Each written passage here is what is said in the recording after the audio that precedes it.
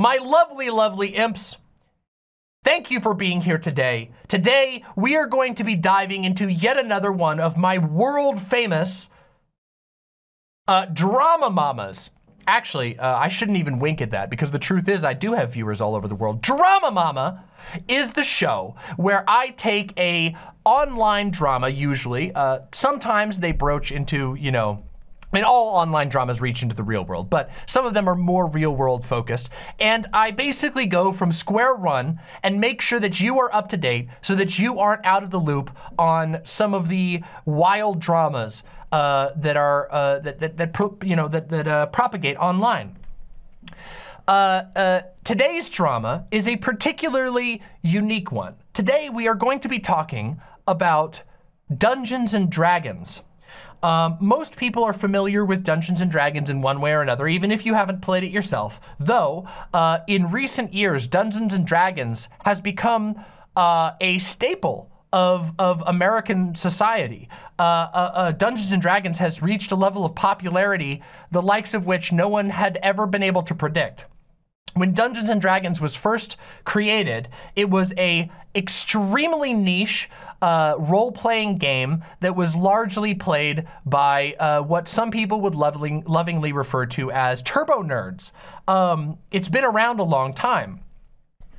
I myself have played Dungeons and Dragons for a very long time, or at least I should say, since I left the extremely the extreme religious church that I grew up in. And we have a lot to talk about with regard to Dungeons and Dragons. The basics of what has happened is that Dungeons and Dragons has made a move, a financial move, the owners of Dungeons & Dragons, I should say, have made a financial move that has been very, very unpopular with the fan base. And it's unpopular for a lot of reasons, but it's particularly unpopular because of its unabashed greed. And I'm gonna explain all of this as we go into the Drama Mama. However, first, we gotta play the Drama Mama theme, because we have a Drama Mama theme, and it's been a while since I've done a Drama Mama, so we gotta play the Drama Mama theme.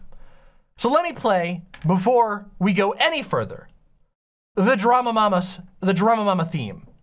And also, if you're here, you should press subscribe and you should like the stream, because I assure you, you're gonna have a good time today and you're gonna learn a lot. Let's hit it with the Drama Mama theme.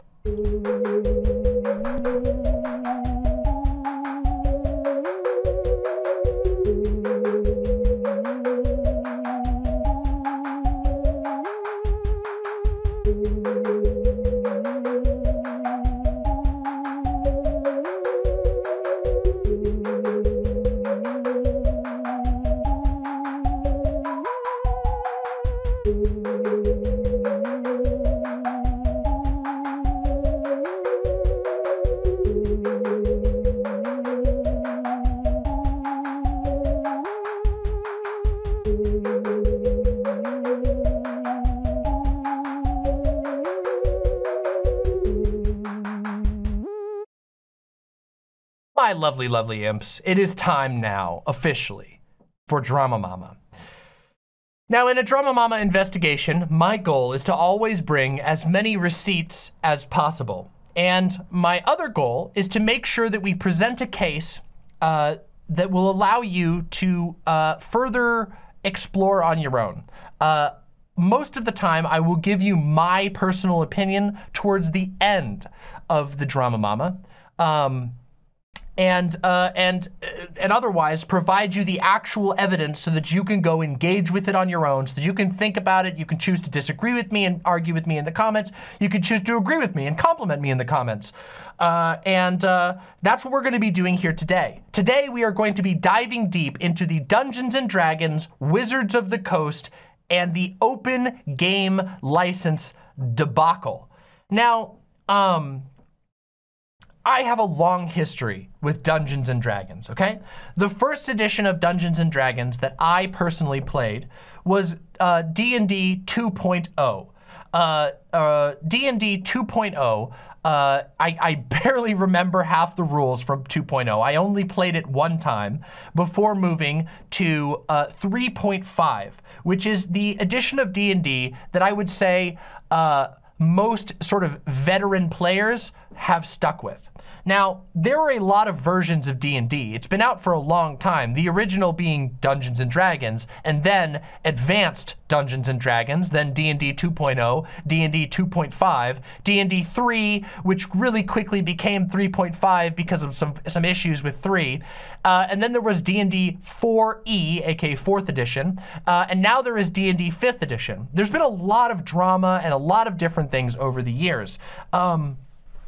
But Dungeons & Dragons 3.5 is an edition that has a special place in pop culture, and I'm going to explain to you why that's the case. Dungeons & Dragons 3.5 was a revolutionary change to the way that the game was played. A lot of the core mechanics were heavily edited to make it more accessible and also easier to parse even for veteran players. 3.5 also coincided with the creation of a thing called the Open Game License. The Open Game License was a contract, a open contract that allowed people to basically create things for Dungeons and Dragons without like it having to be Dungeons and Dragons. The idea was, well, hey, we've invented this incredibly cool rule set for simulating combat, for simulating and encouraging role-playing, and this Open Games license will allow other people to do their own stuff with it. If you've played D&D, you are very familiar with the term homebrew. If you are not, homebrew refers to basically when somebody writes their own story for a Dungeons and Dragons campaign that doesn't actually follow the sort of official documentation of made by the company that created Dungeons and Dragons. Of course, Dungeons and Dragons itself, like the people behind the product, the people who work now for Wizards of the Coast, which that name you're gonna get used to, we'll get into that. They create their own stuff, their own official canon. And you can imagine homebrew as basically saying, well, yeah, I want to use these rules. I want to be able to use the rules for a sword attack, for a magic attack, etc. But I want to tell my own story with my own characters. I would say that most of the games that you end up that people end up playing are to some degree homebrewed. To some degree. Yes, there's all kinds of official play, and at conventions there are officially sanctioned play that follows the exact content and storylines created by the people who work for Wizards of the Coast. But most people end up playing homebrew, and you probably know somebody who's done their own Dungeons and Dragons story. In fact, most pop culture media around Dungeons and Dragons is actually homebrew stuff. It is people using the basic rules to create their own story and their own world. There have been movies about this, references in pop culture. You know, everybody's sitting around a table saying, ah, my character is Thrandar the Barbarian, and Thrandar will, he's a hothead, so he's going to charge in first. Roll the dice, etc. That is the iconic vision of a homebrew set. People making their own characters, people, a dungeon master or a game master who sits at the top of the table looking like that. Actually, here, I can show you what they look like. They look like this. Unfortunately, you have failed. Your roll is not successful. Your sword glances off the armor and dashes to the side. Your sword gets trapped under the dragon's foot and you are crushed into a pulp. Your character is dead. So that's kind of like, that's like the dungeon master, you know? He tells you what the story is and he makes up a story. And hell, even the comedic stuff is often, around Dungeons and Dragons is themed around, dungeon masters writing their own absurd stories, and people make fun of it, and some of them are really good and some of them are really bad. Do you play Dungeons and Dragons? Are you usually a player or a dungeon master? Well, I was about to talk about that, so that's great that you asked. I have played Dungeons and Dragons for a long time. I have both played as a dungeon master and as a gamer, as like a player at the table. I have played at many tables, and I started really getting into Dungeons and Dragons with that aforementioned version 3.5. In fact, I most got into Dungeons and Dragons on a offshoot of Dungeons and Dragons called Pathfinder. This is going to become very important as we get on in this drama. So like I said, buckle in because it's a bit of a long story.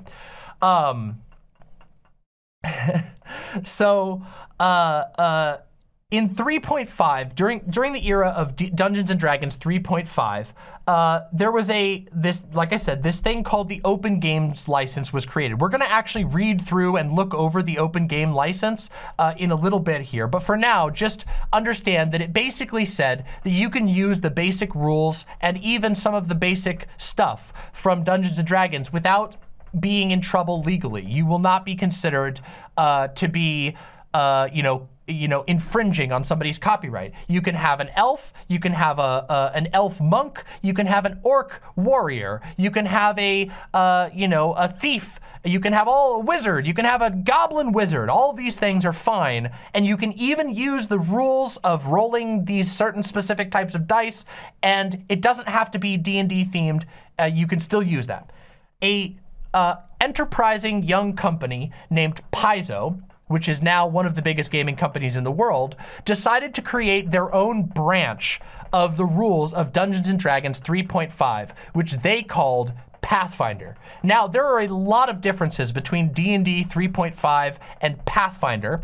However, Pathfinder was nonetheless, it's actually funny. Pathfinder is sometimes referred to colloquially as playing D&D, even though you're playing a game that's called Pathfinder and it's only like connected to D&D from that open game license that was created during edition 3.5 of Dungeons and Dragons. People still call it playing D&D even when you're playing Pathfinder.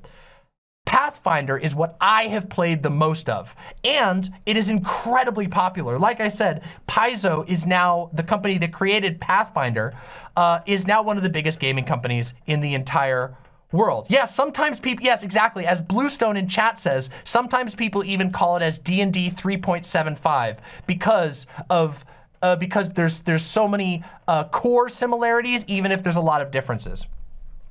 Now, Pathfinder, just so you guys understand where I come from with Pathfinder, I have played so much Pathfinder over the years, both as a dungeon master and as a player. I have literally gone to a convention and played a 1,000 person coordinated game of Pathfinder. And it was a wild experience. I have, there was some issues with it, but it was nonetheless a fascinating and very, very interesting experience. And like, this was official play. You had to go on a website and type in your player ID and it's all documented. It's all official play. I played a lot of official and unofficial Pathfinder. And there was a lot of things I really liked about Pathfinder. In fact, before I started playing like official Pathfinder, like through the actual, like the company run system where they set up these big events and you go and you play and you earn special things, blah, blah, blah, blah. Before I did that, Pathfinder was a outlet of a certain sort. It was a way for me to have a social experience where weirdness was more tolerated. And this is something you're going to actually hear a lot. And in fact, if you go down in the comments after watching this video, I assure you that there will be many people telling their story with Dungeons and Dragons or with Pathfinder or with any of these similar role-playing games in the comments after this video, you know, after you're done watching this video.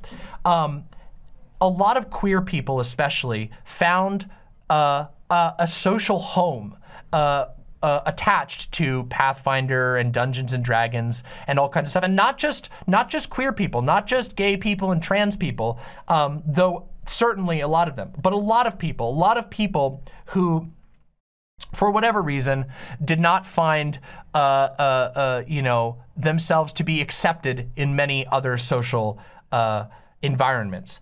For me, almost immediately upon discovering Pathfinder, which coincided very closely with my discovery that I was trans. Long story on that one. I've done videos on it, but the long and short of it is that I grew up in an extremely Christian cult, and I did not have the language to explain the gender dysphoria I had been experiencing my life until I left home. And interestingly, when I left home is also when I started playing D&D. D&D afforded me an environment where I could play as whatever character I wanted. And in that environment, you are encouraged to accept people as they present. So your character is a dragon rogue. The other characters are supposed to treat your character, and you, therefore, by extension, as the dragon rogue. If your character is a female wizard, the other characters at the table are encouraged to suspend their disbelief or whatever and accept you as that character. Many tables will enforce using character names to help bring forward the fun of play. The fun of play being getting lost in a role-playing experience. Dungeons and Dragons and Pathfinder are examples of a very complicated and amazing role-playing experience where people essentially participate in free-form theater. There are performances, there are jokes, there are failed jokes, there are failed performances. It is a very dynamic and amazing experience to sit at a table with your friends and pretend to be dragons and goblins, and whatever else you want to be. And it can serve for many people as a form of catharsis, especially if you don't feel that you can be yourself anyway in your real life. I think you can understand where I might be coming from with this. At the current moment of my life, when I first started playing Dungeons and Dragons, there was no chance of anyone accepting me as a woman, which is what I am. I'm a trans woman. I transitioned some time ago, but at that time, no one in my life would accept that. In fact, it was severely punished. The idea was punished to the degree that I was literally disowned and kicked out of my house at one point. So D&D offered not only a fun social experience, but a fun social experience where I could leave myself and become a character. And I could become a character that I infused love with. And it would be accepted. And it would be fun. And nobody treated you weird about it. So what I'm trying to say with all of this is that I have a long and deep attachment with role-playing tabletop games like Pathfinder and Dungeons and Dragons, especially Pathfinder for me. And so does a lot of other people. Again, the trans experience is not the only one. There are lots of people for whom it is appealing to engage in a level of light escapism with friends, to engage in a fun and mutually supportive adventure with fantasy trappings or sci-fi trappings in some cases with friends. Oh my goodness, thank you so much. Yeah, just go ahead and put that right there. No, thank you very much. I just got some food. Fantastic. Amazing. As K-Prime says, tabletop RPGs are like collaborative storytelling with a rule set. So, that's my experience with 3.5, which is,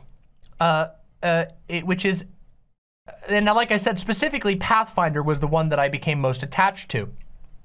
Pathfinder would not have been possible without the Open Games license. Remember I mentioned that we were going to talk about that a whole bunch in this upcoming segment? That's what I'm talking about.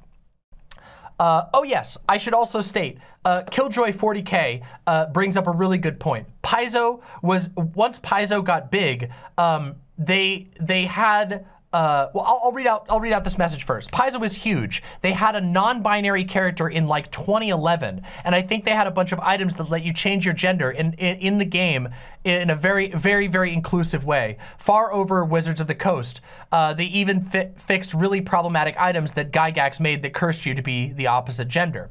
Yes, Paizo as a company has been very open and progressive in their portrayal. There are a number of members of their actual team who are non-binary, who are trans. They have a very diverse staff, and as a result, there was a lot of attachment to the stuff that Paizo created because Paizo made it normal to be gay, to be queer. They even made it possible. They gave you the tools to create stories where you could tell that story if you so wanted. Anyway, now Paizo is not some kind of perfect company. There's a lot of issues at Paizo, don't get me wrong. I've even talked about them on this channel. But what I'm trying to point at is the fact that this company really recognized and embraced the idea that there were a lot of people who found value in this game beyond it just being a good game. There was a social aspect that was valuable to all of these people. And Paizo was only capable of doing what they did because, or at least largely, because of this thing called the OGL, the Open Game License. Now, a little bit more history before we jump in fully into what's going on right now. One more piece of history. Dungeons & Dragons 4th edition, published by Wizards of the Coast, attempted to move away from the Open Games license, and instead they moved to a alternative license, which I'm now blanking on the name of. It doesn't exactly matter. They moved to a proprietary license, which is actually why there is very little third-party material for Dungeons & Dragons 4th edition. It was actually considered to be a massive blunder on Wizards of the Coast's part, moving Dungeons & Dragons away from the Open Game license, which had produced a plethora of third-party, incredibly creative things. And when I say third-party stuff for Dungeons & Dragons, I mean figurines, dice, unique pre-printed rule sheets, character sheets, adventures, entire adventures that were written by third-party writers to be played and used with the D&D OGL rule set. Just so much stuff that was made that was designed to supplement and make the game more than just a rule set. And 4th edition stepped away from this, and you actually can see that even now. If you go and look up 4th edition Dungeons & Dragons, you will find that most of the stuff is published as official products by Wizards of the Coast, and also that there is way less of it. If you look at how much stuff followed Dungeons & Dragons 3.5 versus things that covered, that followed or were based off of 4.4E, as they call it, you will discover there's basically none by comparison. And it was considered a massive failure. And in fact, during 4th edition, yes, the Game Systems License. Thank you, Giltroy 40K. That's what it's called. 4E uses a thing called the Games Systems License, which people consider to be very draconian. It was incredibly interested in maintaining all intellectual property for Wizards of the Coast, the owners of Dungeons & Dragons.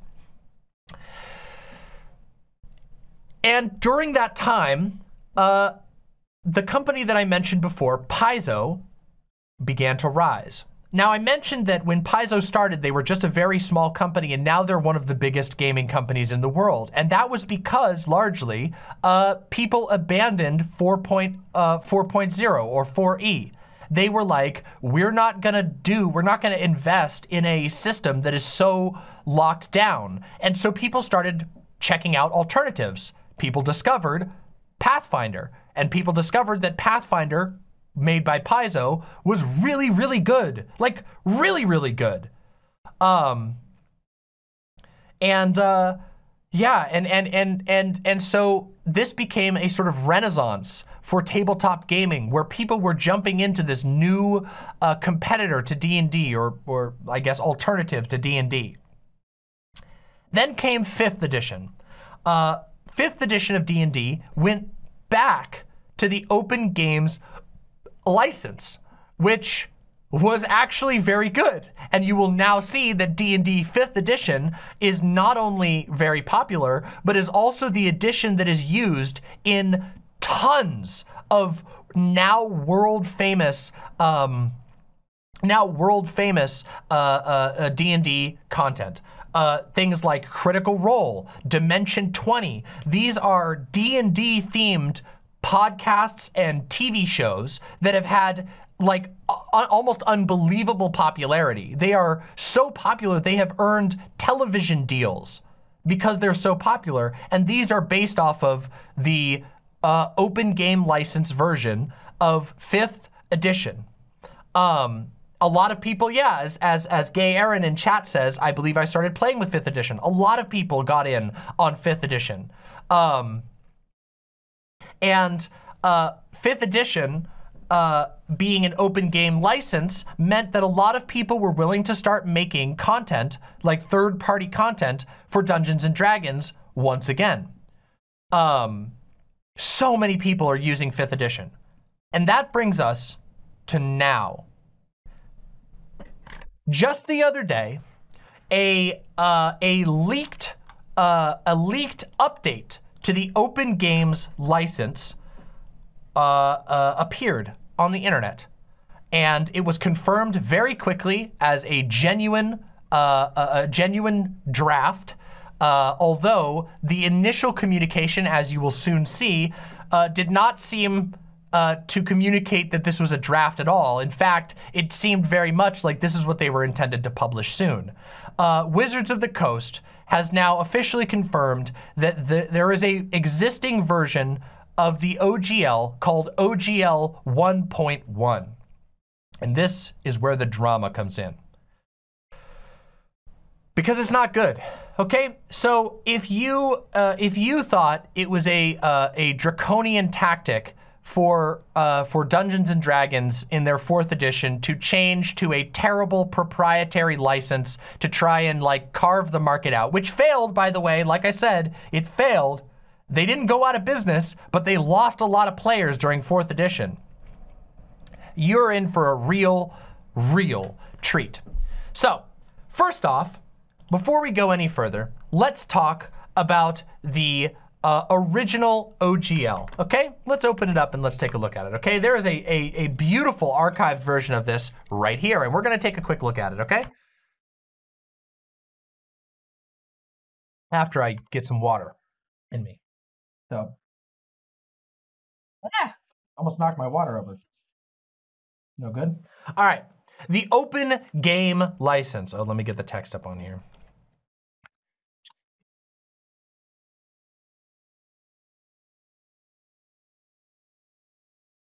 There we go. All right, there we go. Now we got the text. This is the original OGL, okay? What is the Open Game License? The Open Game License is a royalty-free copywriting license developed by Wizards of the Coast. Yes, that's right. The original OGL was created by people at Wizards of the Coast. And not to distract away from us looking at it immediately, but something that you will realize is that Wizards of the Coast is not the same Wizards of the Coast that it was in 2004 when this was originally published. The OGL was published by a team of people who, many of whom are no longer at Wizards of the Coast. In fact, they created the OGL with that in mind. They knew that corporations keep the same name but change the people inside at all times, that corporations and products change over time, and their goal was to create something that would allow people to indulge in this beautiful game for as long as possible without having to pay just for enjoying the concept of a role-playing game with some basic rules. There are different wizards. These are different wizards that are on the coast now. It's the same company, but all the people inside have moved around. Some people have left the company, some have moved into different positions, some have left the industry entirely. That's just how it goes. Anyway, just wanted to make note of that. Where can I read the text of the OGL? You can download the full text version of the OGL, a 12K RTF, right here. What are the penalties for violating the terms of the license? You are potentially liable to 3 groups of people. You know, there's a copyright notice that could be sent by, if you are like tampering with the OGL itself. You could be sued by Wizards of the Coast for violating a trademark, etc. Now keep in mind that violating this trademark, violating this license would be rather difficult. It would require you to basically copy, like word for word, aspects of the document itself or of Wizards of the Coast's actual stuff that they made. Like, for example, to give an example of this, if you were to take, say, The Curse of Strahd, which is a famous D&D module. It's a famous adventure path for Dungeons and Dragons. If you were to take that and you were to go, actually, this is the Curse of Steve, and everything else is exactly the same, but you change the names, you could still be sued for that. Not because this doesn't cover like individual works. It doesn't cover somebody who wrote a story. That's their story. They just licensed it in a way that, hey, we're using the bare bones rules of this system, if that makes sense. Why does Wizards of the Coast hold the copyright to the license? Wizards of the Coast wrote the license and wants to control the right to make changes to the license in the future. Now this right here, what you see highlighted right here, Wizards of the Coast wrote the license and wants to control the right to make changes to the license in the future. That right there is about to get us into a lot of trouble. And now, in its initial form, it's not particularly sinister. Obviously, you want to be able to retain the right to make a change to a license if like, say, what if you accidentally you fat-fingered Control-V and you posted a link to, like, I don't know, your password. Like you copy-pasted your password into the text of the document. You want to be able to retain the right to go change that so that this, you know what I mean? So like, in and of itself, wanting to retain the rights to make changes to the license is in and of itself not a bad thing. However, as you will soon find out, it does open the door to some other things. Does Wizards of the Coast copyright to the license mean that anything I publish using the license is owned by Wizards of the Coast? This is also important. No, the copyright on the license pertains to the terms of the license itself, not to materials distributed. So again, that's saying if you write a story that includes rolling D20s to do damage, you still own that story. They just own the right to the license that gave you the rules to do that, if that makes sense. Can't Wizards of the Coast change the license in a way that I wouldn't like? Yes, it could. However, the license already defines what will happen to content that has previously been distributed using an earlier version in Section 9. As a result, even if Wizards made a change you disagreed with, this is important as well. You could continue to use an earlier acceptable version at your option. In other words, there's no reason for Wizards to ever make a change that the community of people using the open game license would object to, because the community would just ignore the change anyway. Okay, that is probably the most important part of this entire license. Now we could go and read through the full text of the license. We're not gonna do that here. We're just gonna look at these commonly asked questions, and we're just gonna fixate specifically on this. The goal of this open games license was to ensure that in perpetuity, people could always continue to legally play the games that they made, the games that they enjoy in the format that they like. That Wizards of the Coast cannot sort of retroactively take ownership of or steal anything that you created using the open game license, because the open game license can just be adopted and used anyway. The open game license exists whether you want to, maintain, whether you want to maintain agreement with the corporation or not. You have a right to use those things because you can keep using the license that you were given. And this is where it starts to get very complicated. Because you see, Wizards of the Coast is basically trying to do a takesies backsies on that particular aspect of the license, okay? That's the drama that we had to build all this history up to in order for you to be able to understand. You see, Wizards of the Coast has now, like I said, officially confirmed that they are creating an Open Games License 1.1, and that part of the license has mysteriously disappeared. In fact, what they are attempting to do is the opposite of what this states. Notice this final line here. In other words, there's no reason for Wizards to ever make a change that the community of people using the open game license would object to, because the community would just ignore the change anyway. Do you understand the mechanics of that? That the people writing this original open game license were basically saying, well, Wizards of the Coast would never be so stupid as to try to violate this license because everyone would just keep using the license and completely ignore Wizards of the Coast.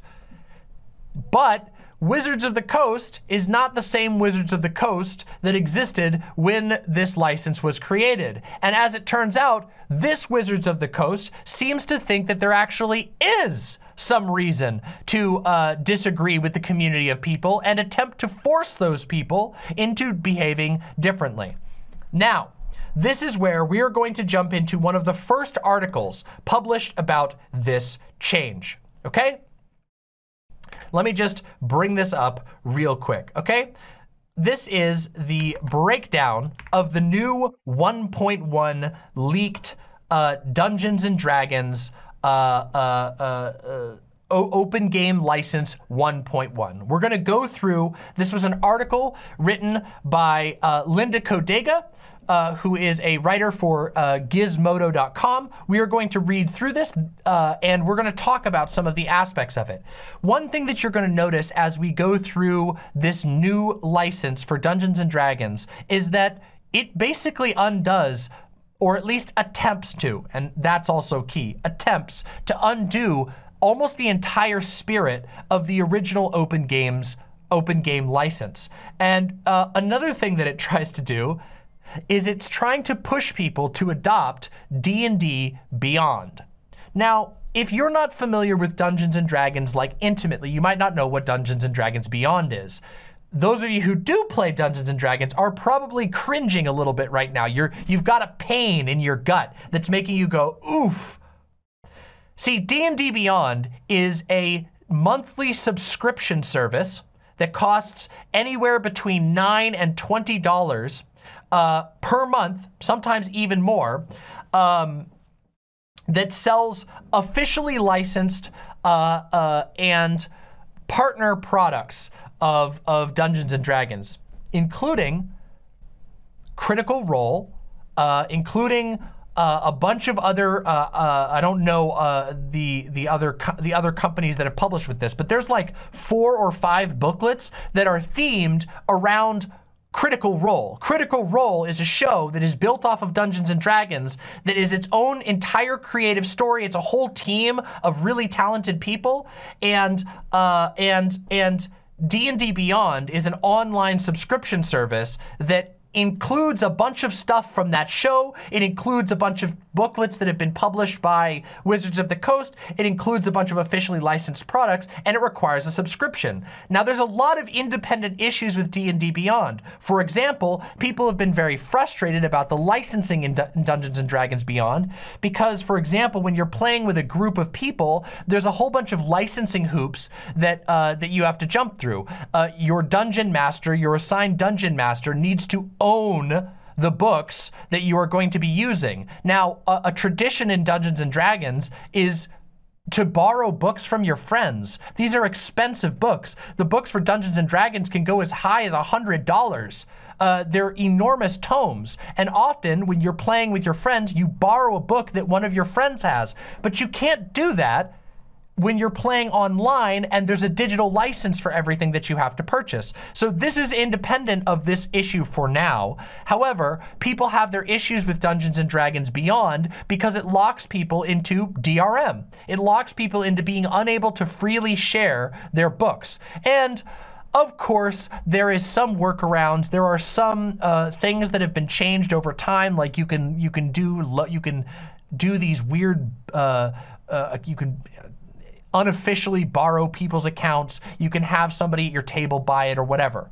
But I almost said my own name. But the Dungeon Master does have to be the book holder if you want to run a online game in this matter. Now, D&D Beyond is not the only online tabletop RPG tool. There are many others like Roll20, which basically allow you to do the same thing. However, obviously, because they are not a licensed product, they are not allowed to incorporate all of the same materials. So even if you have a physical copy of a D&D book, you can't just directly, like that stuff can't be uploaded into Roll20 for people to use.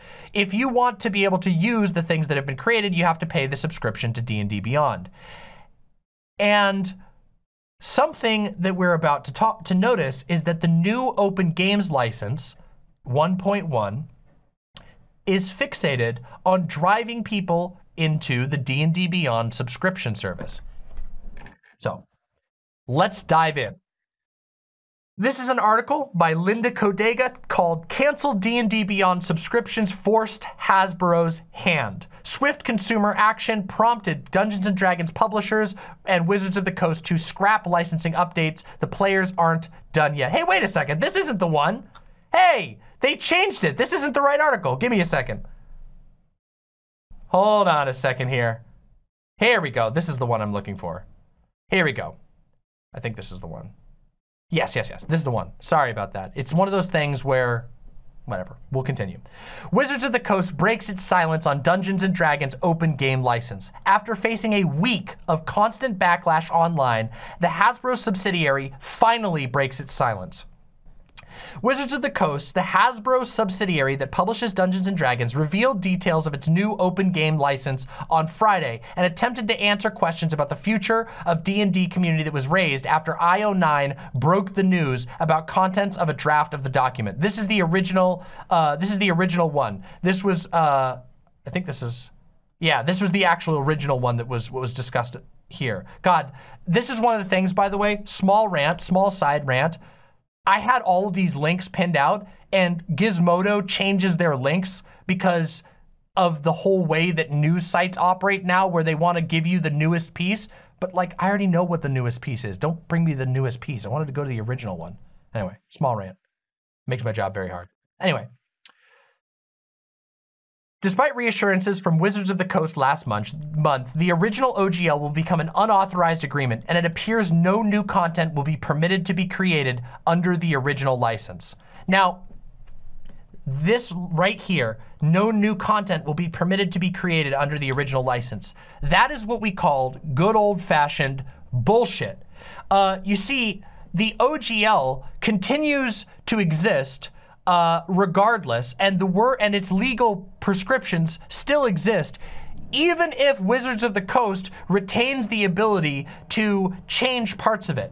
The problem, though, is that because they can change parts of it, they can essentially copyright troll the shit out of people. Because they retain the ability to change the license at any point, they can remove the part that says that they're not gonna change it in a way that will affect old content. Now, of course, this isn't gonna hold up in court at all, more or less, from what I can understand. I'm not a lawyer, but from what I can tell, these like, the sort of like backwards compatible claims that they are trying to, say is not going to hold up at all.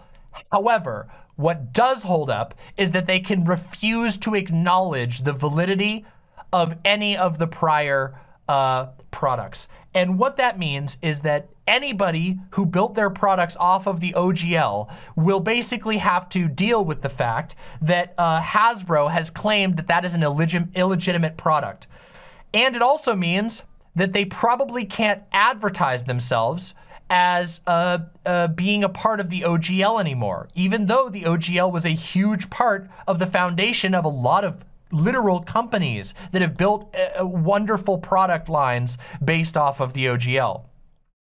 Yes, there's a video by Legal Eagle that I think is really, really good. We might even watch some of that as this goes on, but for now I'm gonna stick to this.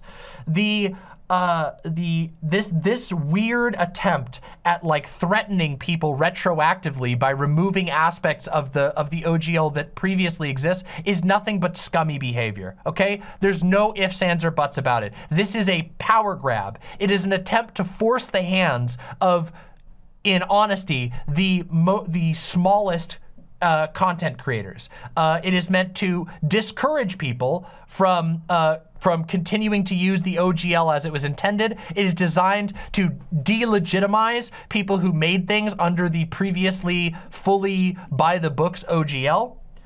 And I want to tell you though that it's basically bullshit. That part, as far as I can tell, is bullshit.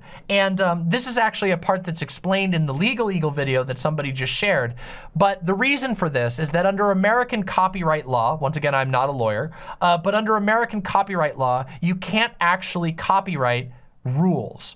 You can't actually, so the open game license itself wasn't actually particularly legally valid in the first place. People created it because it was done for, pardon me, a spiritual reason. It was done basically to show a hand of good faith. We are not going to sue you. It was a company saying, we are giving you the right to do this so you don't have to worry about it all. Now that is revoked. And even if it is indeed true, which it is true, that you can't actually copyright rules to a game, that's not a possible thing you can do. Not even games like Monopoly or Uno can copyright their rules. They can trademark the name, they can copyright the colors and the look of it, they can copyright the way the dragons look, they can copyright specific monsters, but they can't actually copyright the rules. But what it does do is it creates it changes the spirit of the situation. Now, small people don't have that assurance that they're not going to get in trouble. They have to basically say, yeah, I'm willing to risk pissing off Hasbro. I'm willing to risk pissing off a multi-million-dollar corporation. And as it turns out, people don't really want to do that. So what the effect of this is that, or what the effect of the original OGL was to basically spread their arms and invite people, please make your own things. We want to see this game universe thrive. And what the new one is now you are ours. You better pay attention to us. You better play by our rules, okay? That's part of the reason why there's been such a backlash. Even if it is still legal for you to technically create Dungeons and Dragons themed rule-based content, the fact that Hasbro has announced their hostility to it, the fact that Wizards of the Coast has announced their hostility to it has a freezing effect. And it also complicates people who are actually in a position of making money off of their thing for reasons that we'll see in just a minute.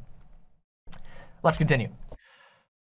This is talking about the OGL, which we're not gonna go through this. We're gonna go to this bit right here. What is in the new OGL 1.1? A lot, actually. While the original open gaming license is a relatively short document coming in at under 900 words, important, the new draft of the OGL 1.1, which was provided to IO9 by a non-Wizards of the Coast developer, is over 9,000 words long. Do you see what I'm talking about? About this being a spiritual discourager? That this is designed to be this is a mental and intimidation war that is being played. And the question is why? Why? The open games license has led to Dungeons and Dragons becoming a worldwide phenomenon. And the answer, of course, to that question is money, as we will discover as time goes on. So yeah, 10 times as long as the original one, which in and of itself is very discouraging. How regularly do you read a 9,000-word document of rules? Never, right? See, this is a weird thing. This is something that like end user licensing agreements do. You know, there's a history of end user license agreements not holding up well in court. And part of the reason for that is because you want to boot up your new video game that you just got and you get hit with a document that's 20,000 pages long. You can't be expected to read a 20,000 page document so that you can boot up your new Mario game. This is, by the way, interestingly, why, like I said, why end user licensing agreements don't have a whole lot of incredible strength in court. Yes, and there are literally laws about using documents like that that are basically unreadable to the layman. However, it's not illegal to make an unreadable document. It just means it won't hold up in court. But there's another problem, which is who can afford to take people to court? Do you think that you and your podcast buddies making a podcast for your friends in town and for a couple people on the internet have the money to go to court with Hasbro? No, but Hasbro has a team of lawyers on retainer at all times that they can take anybody to court. Hence, intimidation. Let's continue. The new Open Games License 1.1 addresses new technologies like blockchains and NFTs and takes a strong stance against bigoted content, explicitly stating the company may terminate the agreement if third-party creators publish material that is blatantly racist, sexist, homophobic, transphobic, bigoted, or otherwise discriminatory. Now you'll notice, once again, this sounds kind of nice on the surface. You're like, wow, good. They're taking a stance against discrimination. But then you realize that it doesn't actually mean all that much. This is basically put in here to make people feel like, look, I have my theories as to why this was put in there, and I don't want to color the build-up portion of this so long. So I'm not gonna. Just recognize that's not actually saying that much. They're basically just saying we're not gonna formally license your content anymore, which they could already do anyway. They've already been able to do that. They were able to do that with the OGL. It's silly. Let's continue. One of the biggest changes to the document is that it updates the previously available OGL to state it is no longer an authorized license agreement. There's that thing that I was mentioning before. It says they're literally taking that one line that says that they can make any changes that they want in the future to say we've changed this to be completely invalid in perpetuity in retrospect, which is bonkers. It's bonkers. By ending the original OGL, many licensed publishers will have to completely overhaul their products and distribution in order to comply with the updated rules. Large publishers who focus almost exclusively on products based on the original OGL, including Paizo, Kobold Press, and Green Ronin, these are three enormous gaming companies, will be under pressure to update their business model incredibly fast. Now, there's a couple aspects of this. And one of them is not actually about going to court. You see, this type of change, like I mentioned, might not hold up on court, but you want to know what would hold up in court? If Paizo, Kobold Press, and Green Ronin all had little stickers on their, or little printouts on all of their stuff and pages in all of their documents that say, this is an open game licensed video game, but now the open games tabletop game, but the open game license is no longer valid. That puts them on the fire because they are advertising something that isn't true. Many, many gaming books, if you go on your shelf and you open a Paizo book, will have a big segment in the beginning that talks about the open game license and says that they're licensed under that. But now, because of Hasbro, they can't say that anymore. So while they might not be able to be taken to court over violating a copyright with regards to Hasbro, they have to reprint their books, otherwise they're printing something in them that's not true. That is a terrible, terrible attack at competitors. It is literally can only be understood. That can only be understood as a attack at any competitor to Dungeons and Dragons. It is a goal to damage their business by rendering a contract that was used in good faith as no longer valid. Ridiculous. Let's continue. This is no mistake. According to the document procured by IO9, the new agreement states that the open game license was always intended to allow the community to help grow D&D and expand it creatively. It wasn't intended to subsidize major competitors, especially now that the PDF is by far the most common form of distribution. This is from the text of the new OGL 1.1. They're literally just saying, they're claiming that because the OGL, which was created in 2004, was used as the baseline for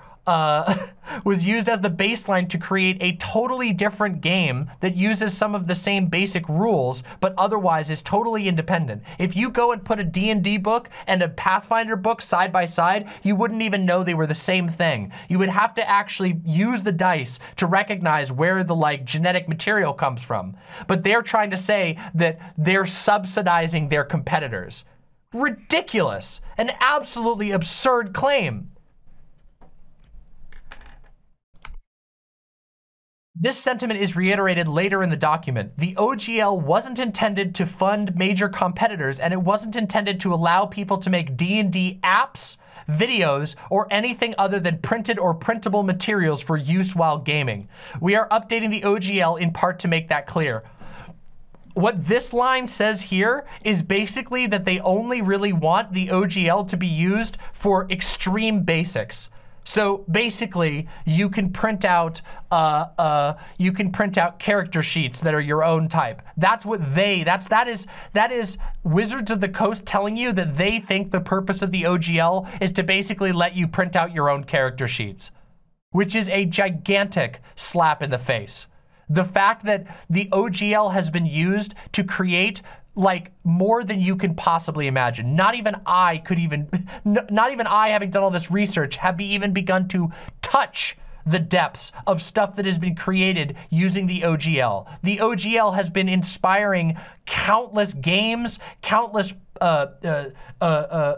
spin-offs. It was designed to promote the idea of tabletop RPG playing as a whole using a rule set that is universally agreed upon to be very good.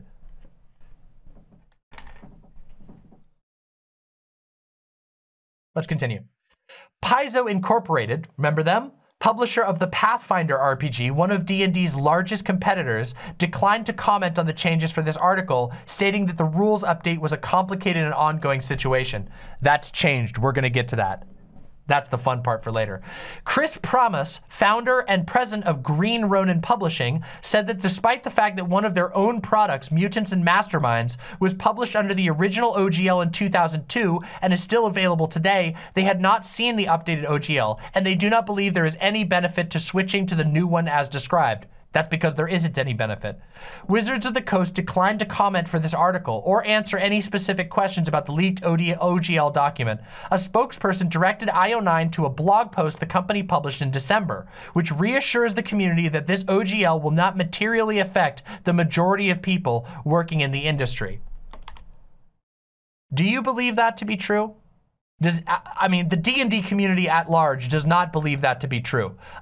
They don't believe that a change which makes the last version totally wrong and totally negates the last version of the document and leaves the door open for even more aggressive changes in the future. They don't believe that that's not going to affect the majority of people working in the industry. Especially when they specifically say we do not want to subsidize our competition. This is where it gets really weird, okay? What will happen to the original Open Games license? The original OGL granted perpetual, worldwide, non-exclusive license to the open game content commonly called the Systems Resource Document. Oh yeah, I forgot to mention that. The Systems Resource Document is a portion of the original OGL. The Systems Resource Document is basically the thing that explains the mathematics behind the mechanics of D&D. It explains what it means to roll a 1d20. It explains how damage works. It explains stuff like that. It explains how to do calculations for defenses, stuff like that. The mechanics of the game. That's what the SRD is. Anyway.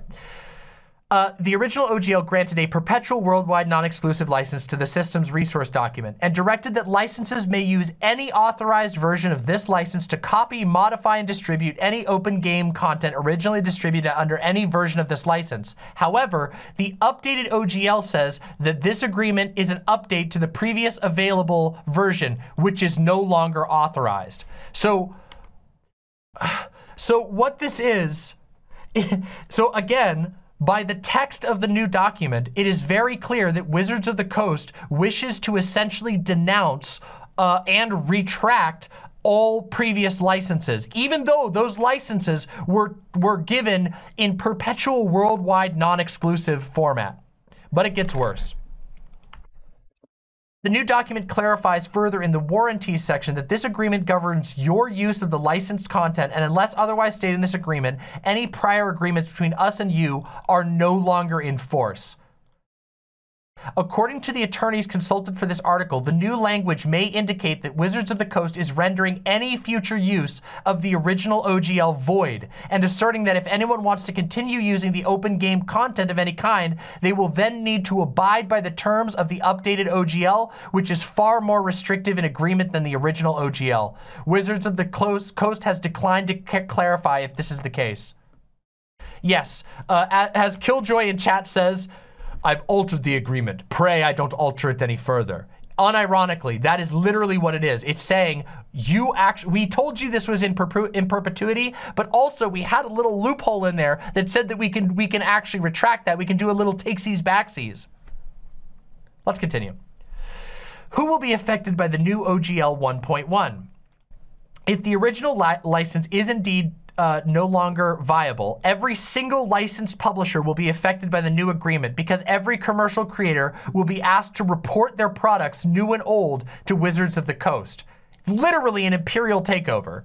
Additionally, while the original OGL did not specifically outline what kind of content third-party creators would make available and profit from, the updated OGL is very specific. The updated license only allows for creation of role-playing games and supplements in printed media and static electronic file formats. It does not allow for anything else. This means it is not, including but not limited to things like videos, so there's YouTubers, virtual tabletops, there's Roll20 and Tabletop Simulator, or virtual tabletop campaigns. Once again, there's Roll20 and Tabletop Simulator. Computer games, novels, apps, graphic novels, music, songs, dances, and even pantomimes.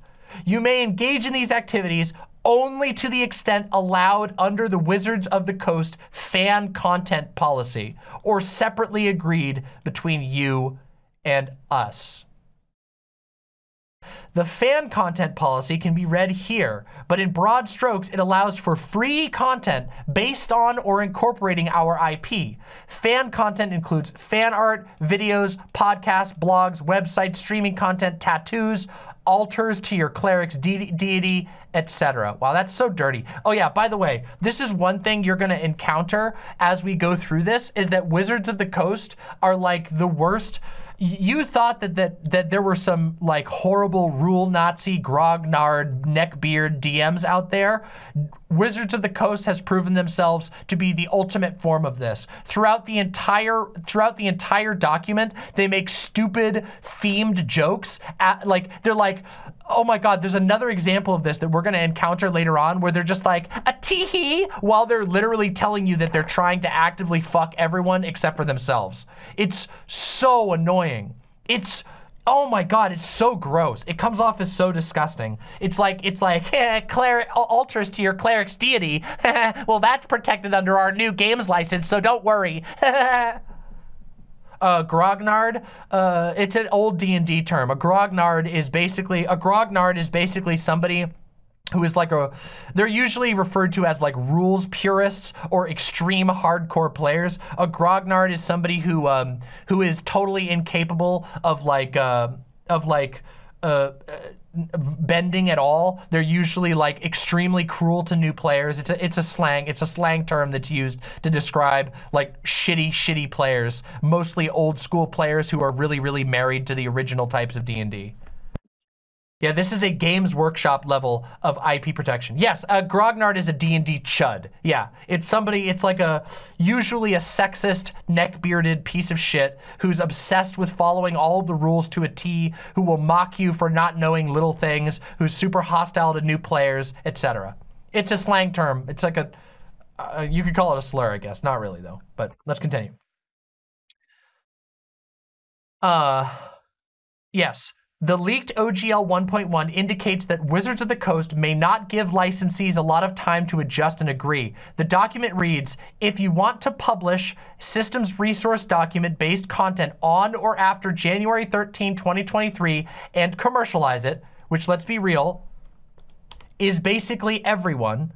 If you are writing modules for D&D, we live in fucking capitalism. You have to sell shit to make a living. If you're spending your time writing stuff that's meant to be played with a universally enjoyed rules system, you're gonna be commercializing it to some degree, but we'll get there as we go on. You have until January 13.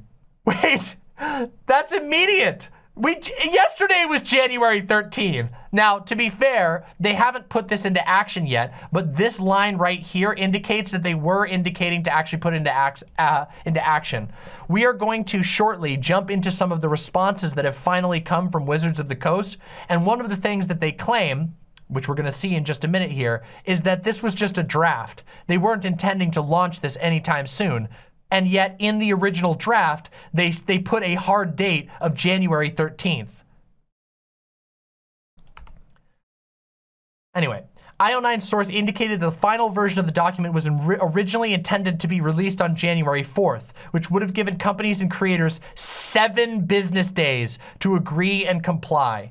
Do you see how ridiculously aggressive and dirty this is? Do you see why the community had such a negative response? Well, we gotta keep going. Let's continue. What's changing in the new OGL? The updated OGL is divided into non-commercial and commercial agreements, and the rules are slightly different if you're making money from direct sales or access to your work. The biggest change between the two sections is a tiered earning system, which they're gonna explain in a minute, new royalties, and rules for the use of crowdfunding. There is some clarity given about Patreon and tips. Basically, if your content is available for free, but people could choose to support you voluntarily without having access affected, you are considered non-commercial. Well, how kind of them. Basically, in the new OGL, as long as you publish everything you do for free, you're allowed to have a Patreon. How kind of them. I'm glad that the self-styled gods at Wizards of the Coast said that you can have a Patreon. It's amazing because the things that they've done here are like reaching above and beyond, above and beyond, even close to their legal ability. They can't tell you anyway that you can't do a Patreon. How magnanimous, indeed, indeed. Additionally, all creators will need to clearly and deliberately distinguish their content from licensed content. The new document reads that this must be done in a way that allows a reader of your licensed work to understand the distinction without checking any other document. The updated OGL suggests a different color font or asterisk on the page, or putting a separate index or list in the back of your licensed work that lists out what exactly you used from the SRD. Pathetic. They're basically saying that if you are writing a module and you tell people to do a defense check, which is unilateral in all forms of Dungeons and Dragons, in all forms of tabletop role playing, that you have to put a star there, or you need to go from the Wizards of the Coast trademark copyrighted SRD. It's so fucking stupid. That is so ridiculous. No one, nothing, not even, oh my God, no one holds to these standards in any industry, let alone in gaming. Other parts of the new OGL document create a tiered system of categorizing licensees based on their revenues from commercialized work under the updated OGL. Okay, this segment is gonna be a little bit accounting heavy, so please forgive me. that the segment we're about to go into is going to have some jargon. I'm going to try and do a summary of it at the end, but it's important that we go through all of this because this is DramaMama. This is where we go through all the receipts. We do the deep dive, so you're not missing anything, so you know exactly what's going on in just a few, a quick video, or well, not a quick video, but in a single video. Here we go. Will OGL publishers have to pay royalties? Probably not. Probably. Now, I don't know if you guys, most people are not going to take a risk on a probably. Most people are not going to take a risk on possibly getting sued by a international mega corporation. Some people will, and some people will get away with it, but a lot of people are just going to say, nah, that's fucking annoying. But let's continue. Unless they are making over $750,000, licensees get to keep the money they earn. But the new OGL states that the commercial agreement covers all commercial uses, whether they're profitable or not. Now get this. If you go into the red on a Kickstarter that earned $800K in backing money, you still owe Wizards of the Coast money, regardless of the fact that you did not profit from your venture. Now, people who are not super familiar with Dungeons & Dragons or Pathfinder or any of these tabletop things might not know this, but Kickstarters and Indiegogo campaigns have created an uncountably large amount of enormous projects that were, many of them licensed under the Open Gaming license. I'm talking people making full sets of D&D themed, what are they called? Models? Like, so that you can have like for example, remember how I mentioned that really famous Dungeons & Dragons Curse of Strahd? Well, imagine if you did a Kickstarter project under the Open Game license to create a model, a tabletop model of the Curse of Strahd. And you made this and it was gonna cost $1 million to produce hundreds and hundreds of these so that people could buy them for a couple $1,000s each. And your project just didn't make money in the end. Maybe people loved the product, maybe it succeeded. You would fucking in this new one, you would owe money to Wizards of the Coast.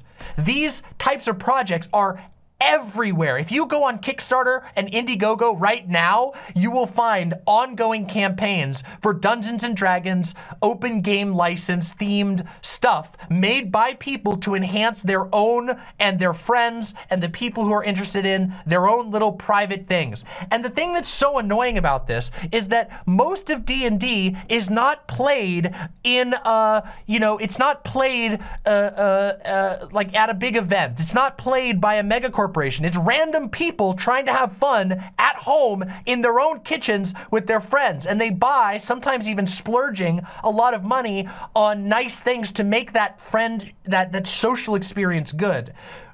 And Wizards of the Coast is pointing a gun at them. They're pointing at the people that make this possible. There have been countless small, and when I say small, when you hear $750,000, your brain might go, oh my God, that's a ton of money. But when we're talking about people making products that are meant to be sold to like lots of groups of people, $750,000 is not a lot of money to start to run a project off of, especially if it's a high quality project. So basically, Wizards of the Coast is taking aim specifically at Kickstarter projects. Yeah, it's like a rich person robbing a hobo. It's more like a rich person. It's like a rich person holding a like local pastry shop owner, like a tiny little like hole in the wall pastry shop that makes nice pastries, and they're holding the pastry shop person hostage so that the people in the pastry shop will give money to the rich person. That's what it is. They're literally targeting these small projects that are designed. These small projects aren't targeted at commercial ventures. They're targeted at hobbyists. That's who buys these Kickstarter projects. These thousands of Kickstarter products that are made to enhance your at-home game of D&D. Let's continue.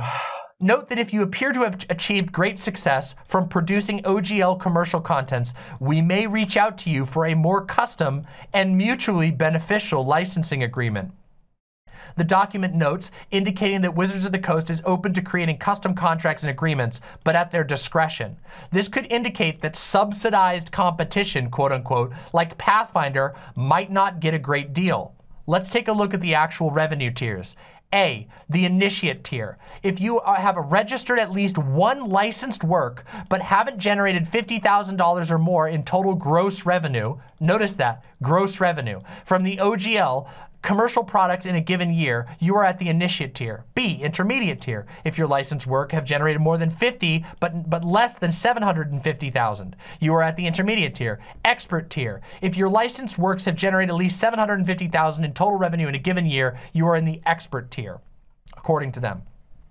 According to the document, if and only if you are generating a significant amount of money, over $750,000 per year across all licensed works from your licensed works, the revenue you make from your licensed work in excess of $750,000 is considered qualifying revenue.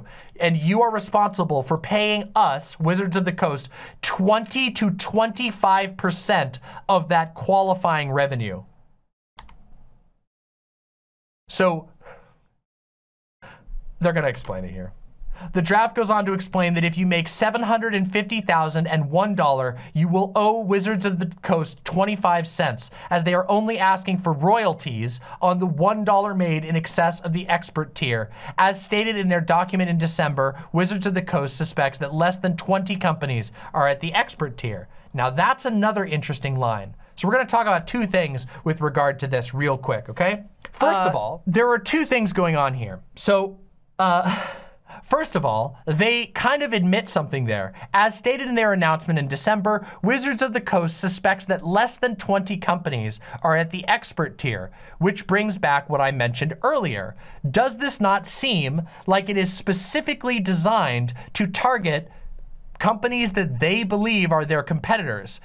It's basically trying to pull the rug out from people who've done as good as or better than them. It's very weird. They suspect there's only 20 companies doing this, and yet they recreated an entire license, almost like they're trying to, I don't know, make it really hard for their competition to succeed. Almost like they're trying to stifle competition. Almost like they're trying to monopolize. But on top of that, I want you to understand the scope of this.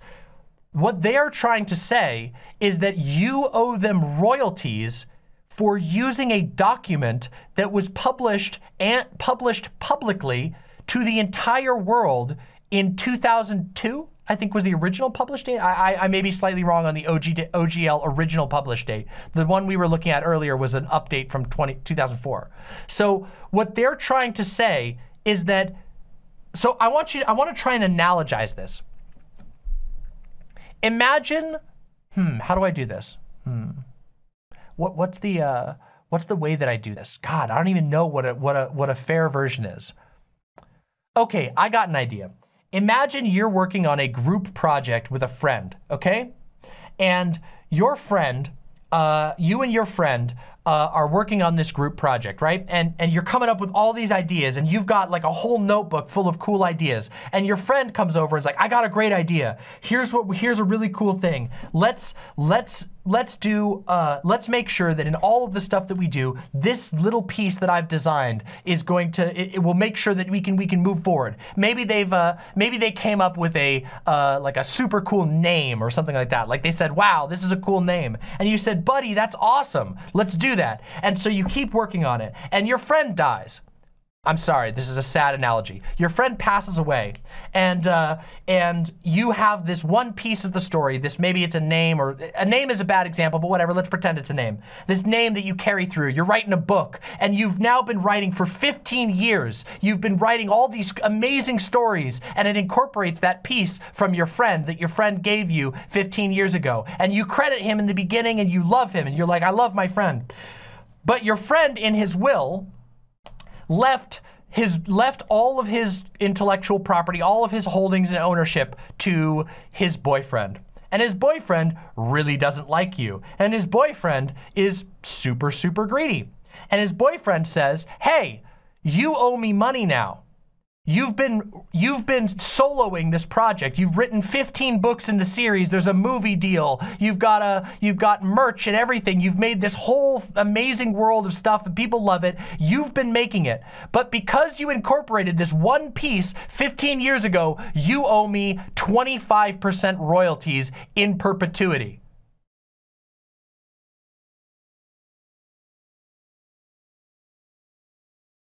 Pretty shitty, right?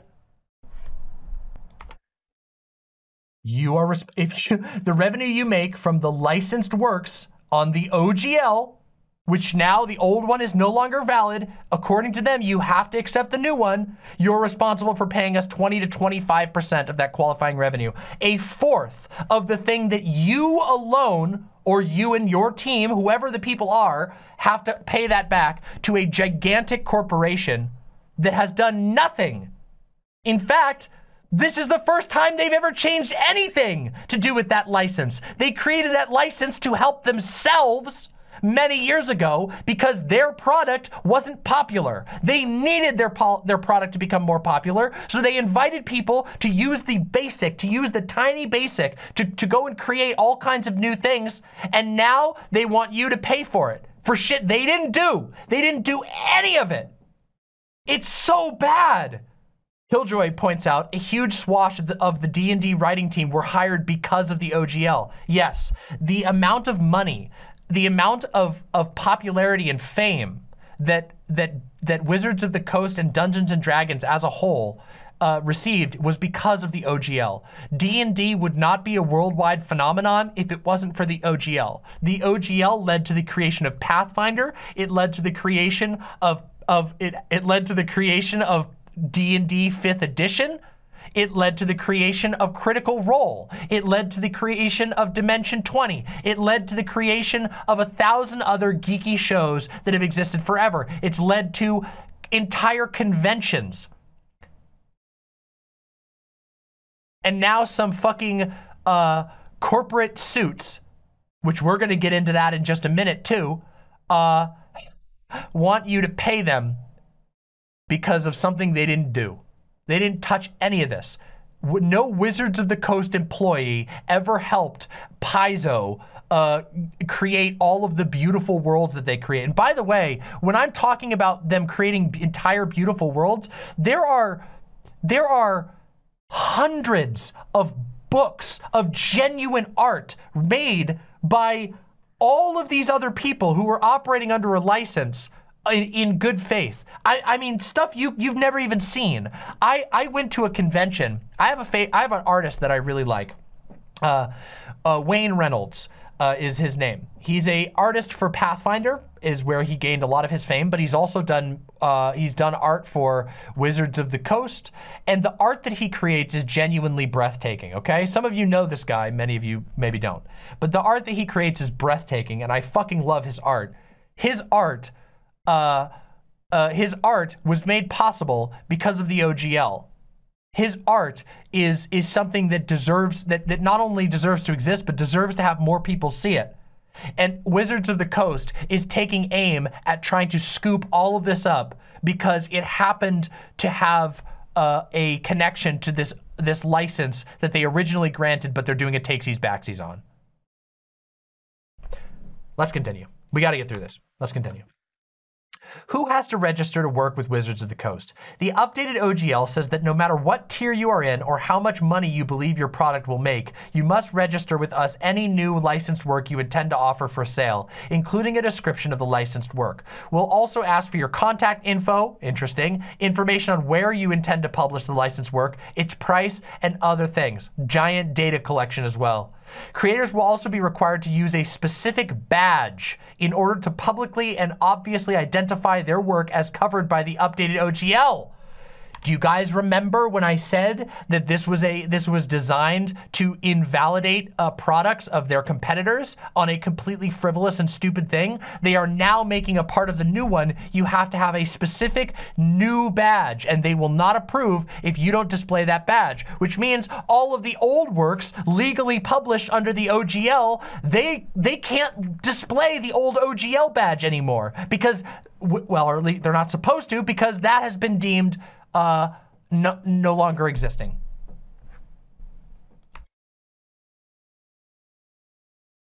This is a significant change from the original OGL, which allowed creators to publish without reporting. Obviously, that's a huge burden to put on any publisher. To say that you have to personally report to a global mega corporation so that you can make your little thing to play with your friends, or so you can make your little thing to make a couple quick bucks off because you had a really good D&D idea. While it makes sense that Wizard wants to monitor who is using the open game content, this feels like an impossible task. People are selling their work across dozens of platforms, and sometimes one product is being sold on multiple platforms. Whatever the reporting system looks like, the biggest burden will be on the smallest creators. Biggest burden on the smallest creators. Kickstarter, this is where it gets really weird, okay? This is one of the weirdest things that you're going to see. Online crowdfunding is a new phenomenon since the original OGL was created. The new license attempts to address how and where these fundraising campaigns can take place. The OGL 1.1 states that if creators are members of the expert tier, if your licensed work is crowdfunded or sold via any platform other than Kickstarter, you will pay a 25% royalty on qualifying revenue. And if your licensed work is crowdfunded on Kickstarter, our preferred crowdfunding platform, you will only pay a 20% royalty on qualifying revenue. They're literally, Wizards of the Coast is so driven at this power grab attempt that they are even trying to command which crowdfunding sites their people use. You will lose, according to them, an additional 5% money. They will take 5% more from you if you don't publish with their partner, Kickstarter.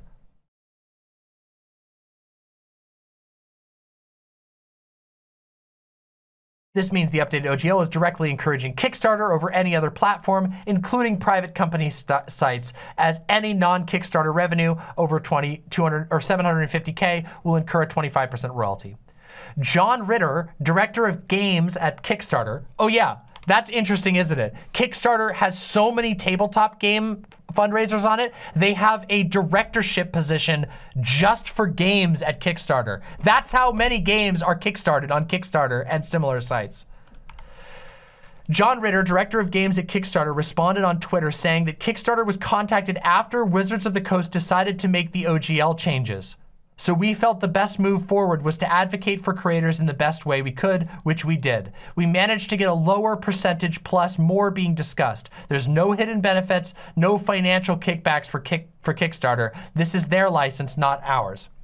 Now, that's only half true. Obviously, there is a giant kickback. The kickback being that you are going to receive every single Kickstarter for every person who wants to operate under this new license. So yeah, that's a bit of a kickback. I know that it's not a kickback in that they're not giving you literal cash. They're just saying, well, everyone's gonna choose you, so don't you wanna be the guy? It does feel like nepotism or something similar. It's definitely a shady deal. And also notice this. Kickstarter was contacted after Wizards of the Coast decided to make the OGL changes. This implies here that Kickstarter was under the impression that this change was not a draft, which I know that we haven't gone over yet the draft claim, but we will. The claim was that the leaked document was just a draft, that they weren't actually going to publish it in its current state, which we now are seeing the evidence that that is not true. I'm pointing these out so that we can have them in our mind when we reach the coping portion of this stream. There is a section in the updated OGL dedicated to conditions surrounding crowdfunding. Even for the initiate and intermediate tiers, there are strings attached to using any crowdfunding platform, not just Kickstarter, to get a project off the ground. The two main points are that you may only crowdfund the production of licensed works, or else they'll try to sue you, is the implication there, and that no infringing materials are given out as perks or rewards. That means that they even want control over the perks that you give out for backers. The power is back at Wizards of the Coast. Well, it's attempted.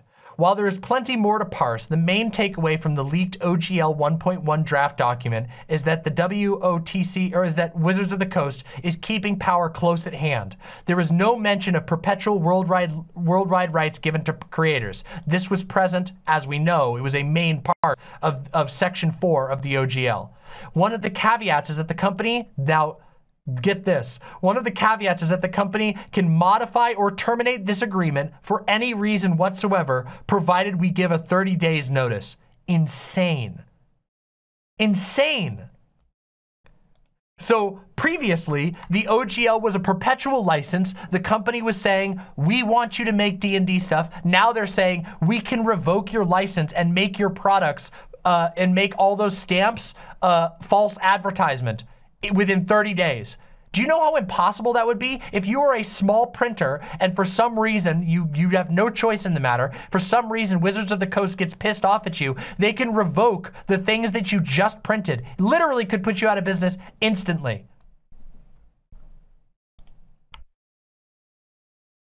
Wizards of the Coast also gets the right to use any content that licensees create. Ah, yes, this right here is totally fucked, okay? Wizards of the Coast gets the rights to use any content that licensees create, whether commercial or non-commercial. Although this is couched in language to protect Wizards products from infringing on creators' copyright, the document states that for any content created under the updated OGL, regardless of whether or not it's owned by the creator, Wizards will have a non-exclusive, perpetual, irrevocable, worldwide, sub-licensable, royalty-free license to use that content for any purpose. They can steal from you. You draw a really, really cool painting of your D&D character which was played in a D&D campaign under the OGL license. Guess what? They can take that and put that character on a shirt and they can do whatever the fuck they want with it according to this license. Do you know how off the absolute rails that is? You design a cool type of playmat for your friends to play with. And that's, remember, this includes non-commercial as well.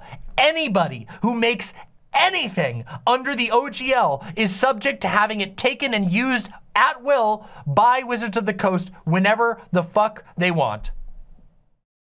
If that thing touched the OGL, it has made the OGL a invasive virus. The OGL in the draft state is an invasive virus that basically takes anything that you create with it and throws it into the trash. Or at least I should say opens the door for it to be thrown into the trash. Again, Wizards has a non-exclusive, perpetual, irrevocable, worldwide, sub-licensable, royalty-free license to use that content for any purpose. What this basically says is that unless you are okay with the potential for Wizards of the Coast taking and using anything that you create for whatever reason, you should not touch the OGL, is what this says. Yep, and as Killjoy says, if it's on the internet in plain view, which basically everything is, they will attempt to steal it and the onus is on you to be able to sue for your IP. And you might not win.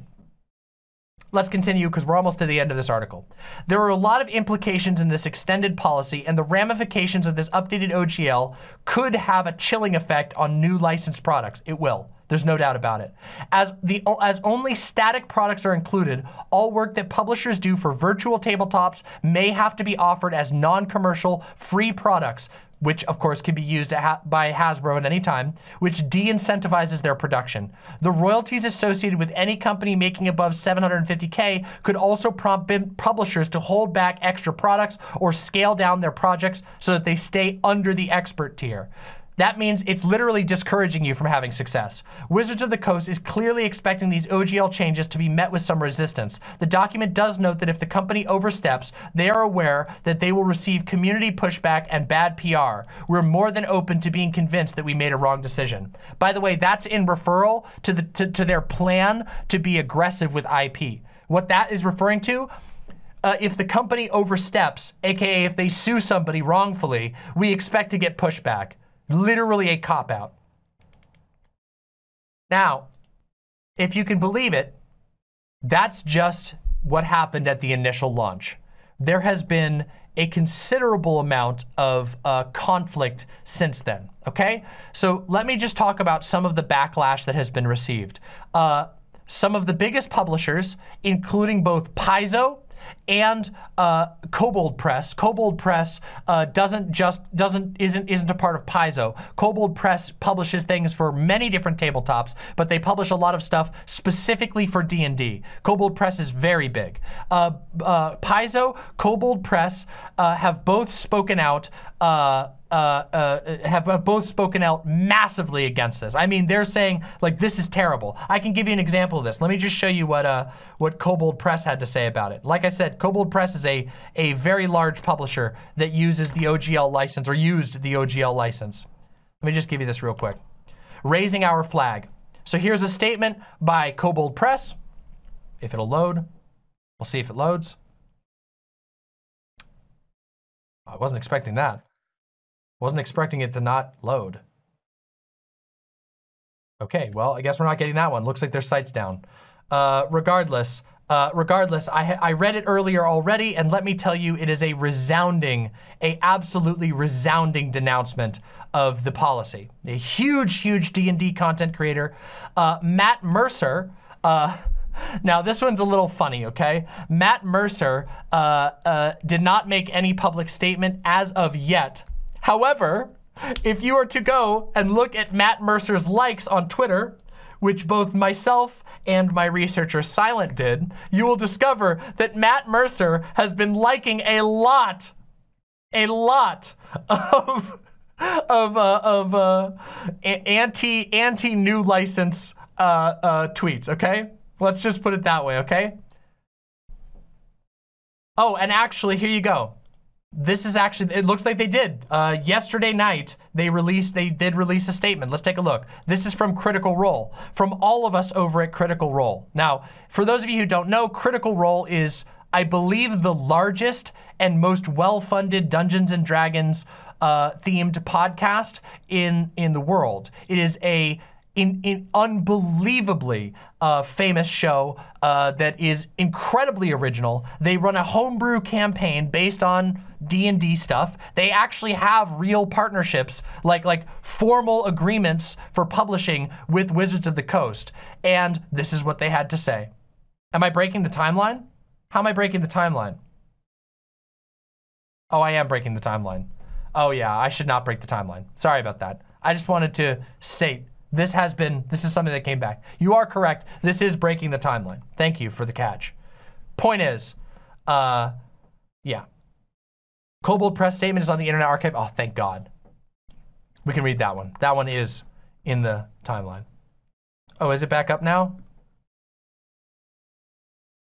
No, it's not loading for me, but here, we can look at this one. Here we go. This was from the, really? Really? Really? Here we go. To our fellow kobolds, the Kobold Press has always been and always will be committed to open gaming in the tabletop community. Our goal, stop it, is to continue creating the best materials for players and game masters alike.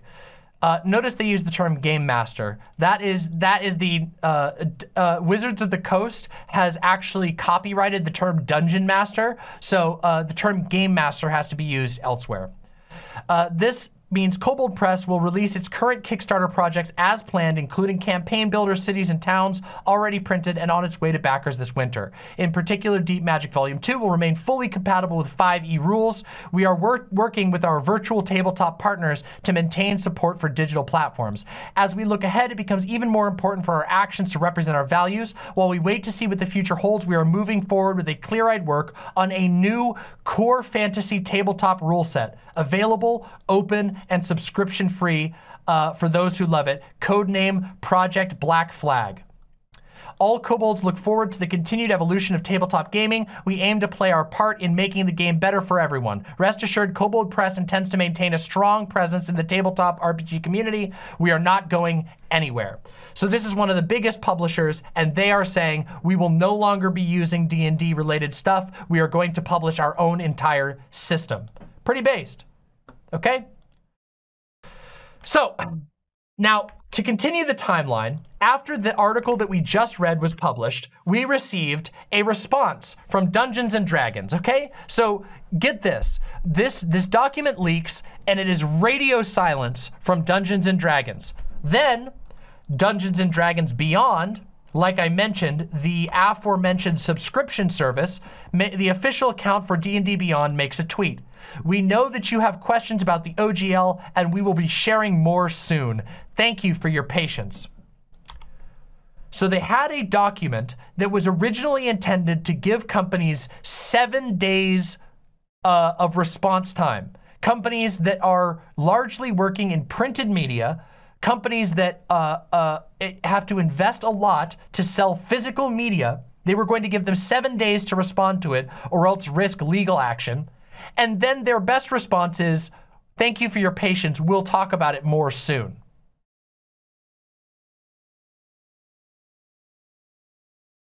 So then there was another leak, I believe, if I'm not mistaken here.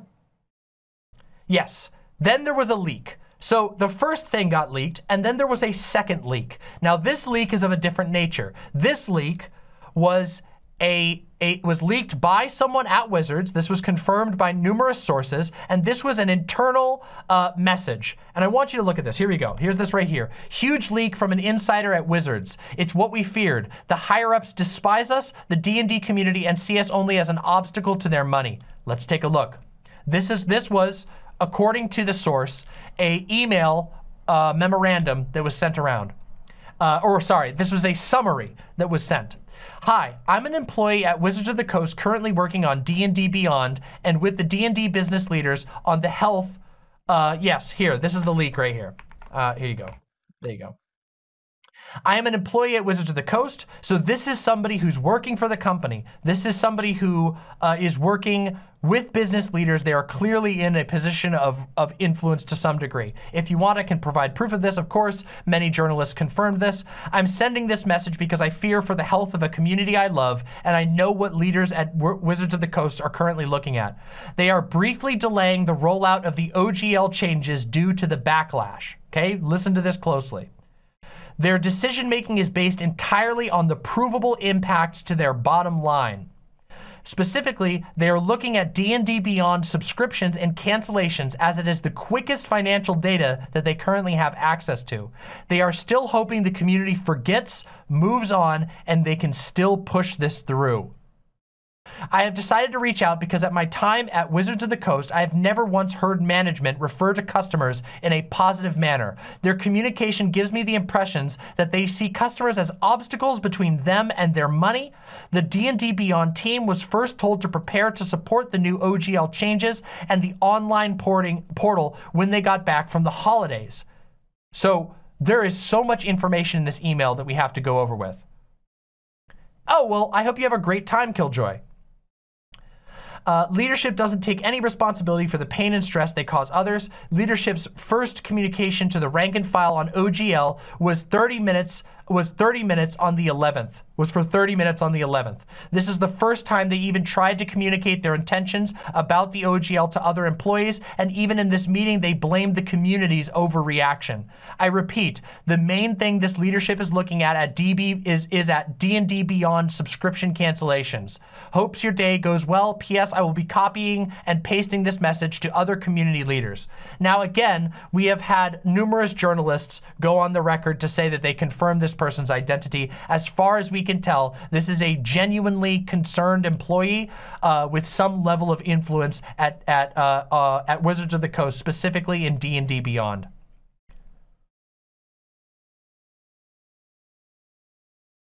Oh, very helpful information. Shadow Angel 09, thank you very much for this. I didn't actually know this. Kobold Press isn't just a third-party publisher. Kobold Press literally designed the Hoard of the Dragon Queen, Rise of Tiamat, and the Ghost of Saltmarch. They were the company that made the first licensed D&D 5th edition campaigns.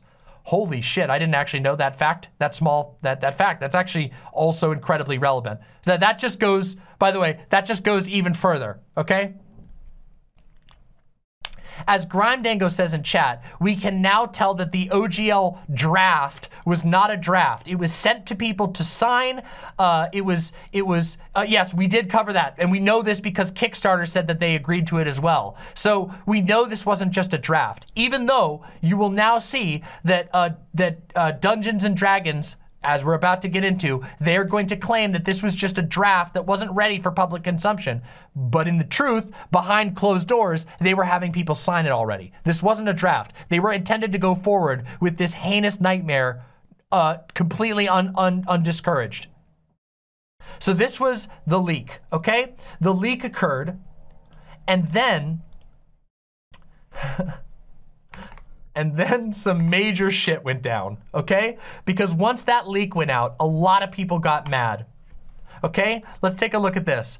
They're scared. D&D Beyond canceled the live stream that was planned for the 12th. So 2 days ago, there was a planned live stream and they canceled it at the last minute. Even Wizards employees are coming out to say how much they hate what Wizards of the Coast are doing in the OGL 1.1. Creators hate it, the community hate it, the people even at Wizards of the Coast hate it, and yet still nothing. The canceled stream may not actually be related to the OGL. It's impossible to know. Apparently they forgot to tell the community the stream had ended. Well, I don't know, that's pretty weird. True or not, the fact remains that they can put together a response to this tweet saying, oh, that stream wasn't happening, but not to the situation at hand. AKA, they're communicating about other things, but they refuse to acknowledge the issues at hand. Okay, so this, by the way, let me just go in here real quick and explain something to you. So at this point in time, this was 2 days ago, there has been a widespread, and when I say widespread, I mean basically every person that every content creator that makes Wizards of the Coast product related content that I know of personally, I've seen them urge people to cancel D&D Beyond. I have seen more tweets about people canceling D&D Beyond than I've seen for any other boycott in recent memory. I mean, people are going hard. There is a lot of cancellations of D&D Beyond right now, which is being led by a lot of people who are, the only people who aren't able to do this are people who are in contracts with Dungeons and Dragons. For example, Critical Role. And as it turns out, as I kind of spoilered, it looks like Critical Role has made a statement, even though they obviously didn't tell anybody to boycott D&D Beyond. According to multiple sources, there was supposed to be a video published on 3 p.m. on Thursday. The people reporting this include OG Pathfinder writers. I'm not sure about that. I have not seen that, but I do believe that it is possible that they're hiding this, that they're basically trying to wait for it to blow over. Okay? So real quick, this is something we need to drop in here because this is on the timeline. Remember Paizo? Mentioned them a couple times. Paizo, the publishers of Pathfinder, who many years ago started their publication and their entire fantasy universe, which in my opinion is an amazing fantasy universe of incredible quality. I have played so much Pathfinder, it's not even funny. They made a statement about this. We have announced a plan for a system-neutral open RPG license in collaboration with other game companies. We believe that it will be irrevocably and unquestionably keep alive the spirit of the open game license. Learn more. Paizo announces system-neutral open RPG license. For the last several weeks, as rumors of Wizards of the Coast's new version of the open game license began circulating among publishers and on social media, gamers across the world have been asking what Paizo plans to do in light of concerns regarding Wizards of the Coast's rumored plan to deauthorize the existing OGL 1.0a. We have been awaiting further information, hoping that Wizards would realize that for more than 20 years, the OGL has been a mutually beneficial license which should not and cannot be revoked. While we continue to await an answer from Wizards of the Coast, we strongly feel that Paizo can no longer delay in making our own feelings about the importance of open gaming as a part of the public discussion. We believe that any interpretation of the OGL 1.0 or 1.0A were intended to be revocable or able to be deauthorized is incorrect, with good reason. We were there. Paizo owner Lisa Stevens and Paizo president Jim Butler were leaders on the Dungeons and Dragons team at Wizards at the time of the publication of the OGL license. Brian Lewis, co-founder of Azora Law, the intellectual property firm that Paizo uses, was the attorney for Wizards of the Coast who came up with the legal framework for the OGL itself. Paizo has also worked very closely on the OGL-related issues with Ryan Dancy, the visionary who conceived the OGL in the first place. Now, I want you to understand that this statement right here is like the ultimate flex. Having all of the people or all of the core people who are involved in actually creating that license on your hand to say, this is some bullshit, you are destroying what we tried to create, that is... It is, ooh, now you see why I had to cook and serve you up this beautiful DramaMama. Do you see how juicy this gets? Yeah, as Grime Dango says, it's also very interesting that all of these people no longer work at Wizards of the Coast, that they all got out how rancid it must actually be at Wizards of the Coast. It is interesting, isn't it? Let's continue though, let's do it. Paizo does not believe that the OGL 1.0A can be deauthorized ever. While we are prepared to argue that point in a court of law if need be, we do not want to have to do that. And we know that many of our fellow publishers are not in a position to do so.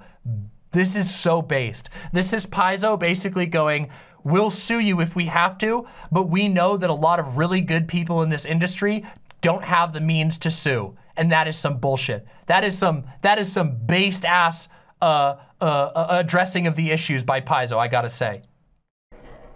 We have no interest whatsoever in Wizards' new OGL. Good! Instead, we have a plan that we believe will irrevocably and unquestionably keep alive the spirit of the open game license. As Paizo has evolved, the parts of the OGL that we ourselves value has changed. When we needed to quickly bring out the Pathfinder First Edition to continue publishing our popular monthly adventures back in 2008, using Wizards' language was important and expeditious. But in our non-RPG products, including our Pathfinder Tales novels, the Pathfinder Adventure card game, and others, we shifted our focus away from the D&D tropes to lean harder into ideas from our own writers, also based. By the time we went to work on Pathfinder 2nd Edition, Wizards of the Coast's open game content was significantly less important to us, and so our designers and developers wrote the new edition without using any of Wizards' copyrighted expressions of any game mechanics. Now, we're gonna watch a video at the end of this that explains what this means, but remember how I said that you can't actually copyright rules?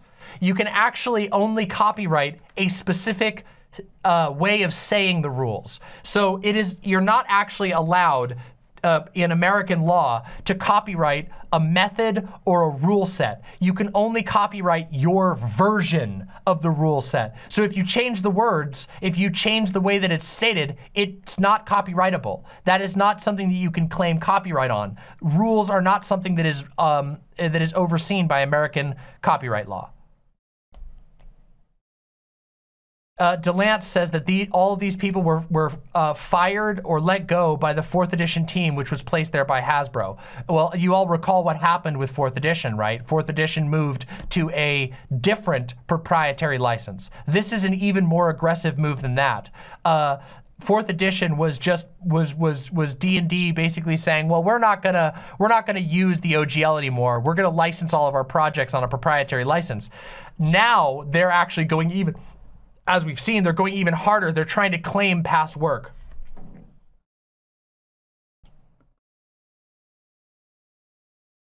Yes, exactly. Crime Dango says in the 1990s, Nintendo was suing rental stores for copying photocopying instruction booklets. So bam, a cottage industry of companies that made rental safe instruction booklets popped up.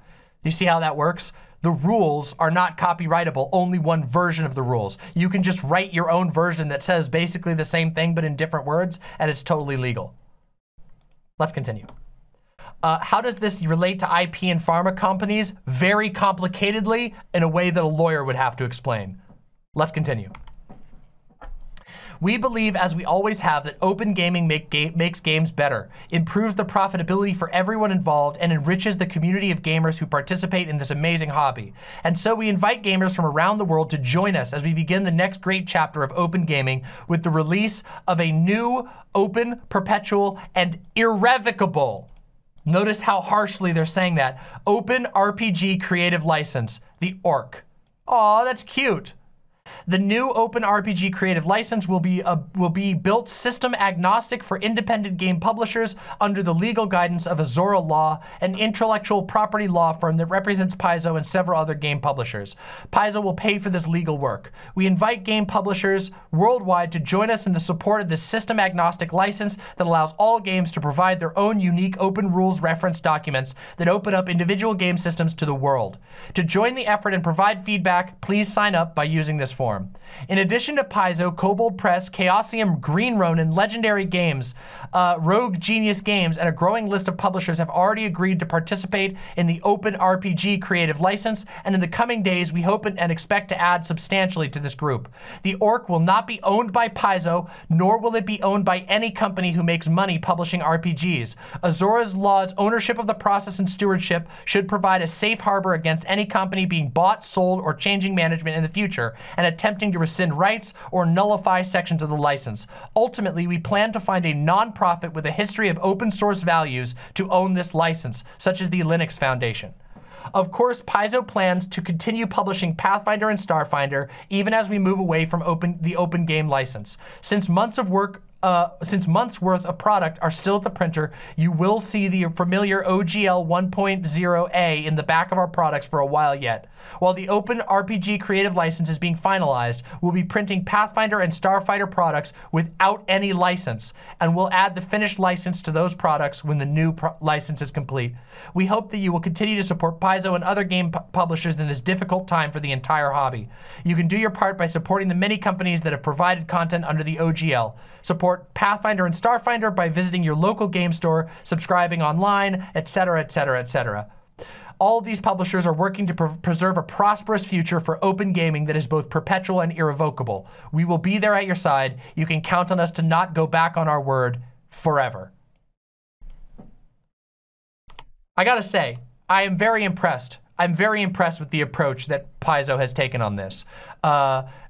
Creating a genuinely, permanently unassailable open game license is indeed a step forward. That one portion that we read at the very beginning, remember this, at the very beginning of this stream? Wizards of the Coast wrote the license and wants to control the right to make changes to the license in the future. That will not be present in this version because changes to the license will be handled by a non-profit.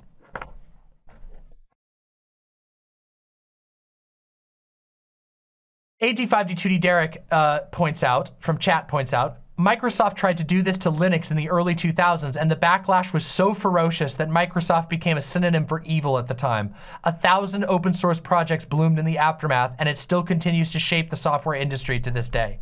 We can hope that such a positive effect will be present now. Okay, everybody. So we got to take a small break to enjoy a positive step, a company that is actually doing something to make sure that all of us can continue playing the wonderful tabletop games that so many of us enjoyed. However, we got some more evil to go through. We finally did indeed receive a response from Wizards of the Coast. That's right. Literally yesterday, Wizards of the Coast finally responded. Now, you might note that Wizards of the Coast didn't respond for days upon days upon days, that they were ignoring emails from journalists, that they were ignoring emails from major figures in the community of... I should be clear about something. When I say major figures of the community, D&D is a product that does not exist without a community. I mean that. D&D cannot exist without community figures to run the games. It is a game that, by the rules, requires multiple players to play. It requires community leaders who are willing to take the time to put together a session. D&D is a high-effort hobby. It is a high-effort hobby even for players. And when you have community leaders, people who are putting a lot of effort making the product a thing that anybody wants to buy, who are concerned and are being ignored, that is a massive failure. And it's interesting to me that we only got a response from Dungeons & Dragons official account of any type, besides the "we'll talk to you eventually about it," was after there was a gigantic boycott and a push for people, large followings of D&D players, to cancel D&D Beyond. Isn't that interesting? Oh, Timmy the Cutie. Oh, don't you worry. We're gonna talk about Cynthia Williams. Oh, we're gonna talk about Cynthia Williams. But we gotta get through the timeline first, because this has been a very long timeline so far. Let's listen to their response, shall we? Their response that came after people started canceling tons of D&D Beyond subscriptions. Here we go. An update on the open game license by the D&D Beyond staff. When we initially conceived of revising the OGL, it was with 3 major goals in mind. First, we wanted the ability to prevent the use of D&D content from being included in hateful and discriminatory products. Remember when I said that that whole thing of the being able to revoke the license from hateful and discriminatory products was kind of a weird move for them to do? Notice how they opened the letter with that. It feels a little strange, doesn't it? Doesn't that feel a little bit manipulative? It feels manipulative to me, at least. I don't know if everybody else agrees with me on that, but I think that feels manipulative. Second, we wanted to address those attempting to use D&D in Web3 blockchain games and NFTs by making clear that OGL content is limited to tabletop role-playing content like campaigns, modules, and supplements.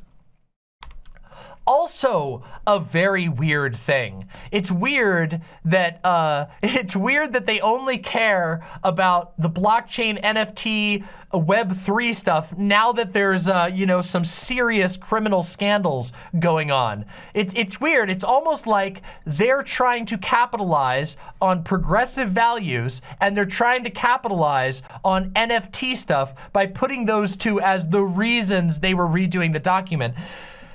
But I can't help but feel that the 9,000 word document that they produced really has all that much to do with hateful content and really doesn't have all that much to do with NFTs. In fact, those were 2 tiny segments in comparison to the total rework of their ownership and claim to money, a lot of money, a unbelievable pile of Mr. Krabs-like money that the rest of the new OGL attempts to or concerns. It's kind of strange. Oh yeah, also everyone in chat is pointing out that Hasbro makes Power Rangers NFTs. So yeah, it's kind of fucking bullshit. Anyway, third, we wanted to ensure that the OGL is for the content creator, the home brewer, the aspiring designer, our players, and the community, not major corporations to use for their own commercial and promotional purpose. You are a major corporation! What are you talking about? What are you talking about? The document in its current form puts unbelievable pressure on the content creator, the home brewer, the aspiring designer. These are the people most affected. Oh God. Let's continue. Driving these goals were two simple principles. Our job to be good stewards of the game, and two, the OGL exists for the benefit of the fans. Nothing about those principles has wavered for a second. I didn't get the feeling at all, at any point, that the OGL 1.1 was created for the fan or the benefit of the fans. In fact, nothing there was talking about making it easier for fans. In fact, all of it was about making it easier and more profitable for Hasbro and not for the fans. Strange. Let's continue though. That was why our early drafts of the new OGL included the provisions that they did. That draft language was provided to content creators and publishers so their feedback can be considered before anything was finalized. This is the part I was telling you that we now know to be not true. We know that this is a lie. We know, and in fact, we had the pieces all along. The article we were reading from a couple of days ago, which cited, which showed that Kickstarter had already agreed, shows that this is not a, this wasn't draft language. This was something they were asking people to sign on to in advance. Just lying. In addition to language allowing us to address discriminatory and hateful conduct and clarifying what types of products the OGL covers, our drafts included royalty language designed to apply to large corporations attempting to use OGL content. They had the right. Everyone, including your competitors who weren't large corporations when they started. Paizo was a literal garage company. When Paizo started, they had like 5 people involved. They succeeded because D&D blew it. Not just because of that, obviously, but they became a major corporation because nobody wanted to play D&D 4th edition because of how restrictive it was and because there was no content. Because of their own decisions. Let's continue. It was never our intent to impact the vast majority of the community. However, it's clear from the reaction that we rolled a 1. They rolled a 1, guys. Oh my God, they're so nerdy. Wow, a 1? They rolled a 1, guys. Wow, that's so funny. I love it when they're attempting to take money from people and they make nice and relatable, funny goofball. Love it. It's so cute. Isn't it so cute when the legal team writes in a D&D joke so that they can justify and lie to your face about how they're trying to steal money from everybody? Isn't that funny? It's so funny. I love it when people roll a 1. When they roll a 1, that's a critical fail. You know, when you roll the dice and it lands on 1, that's a fail. They're saying oops, fail, fail moment. Holy shit.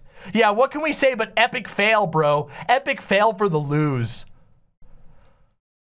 It's literally, it's more intolerable than like fake Zoomer speech where they were like, yeah, we know this was fatherless behavior. We really took a L here. It would be better if they said that. It would be unironically better if they said that.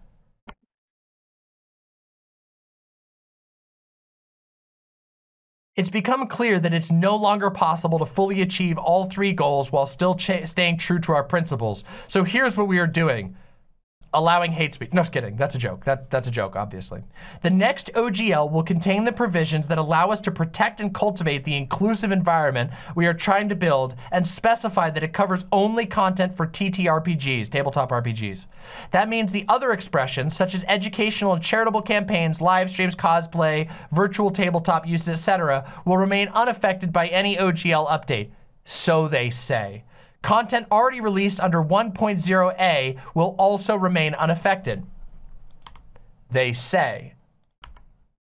What it will not contain is any royalty structure. It will also not include the license back provision that some people were afraid is a means for us to steal work. Yeah, it shouldn't include that because that's criminal.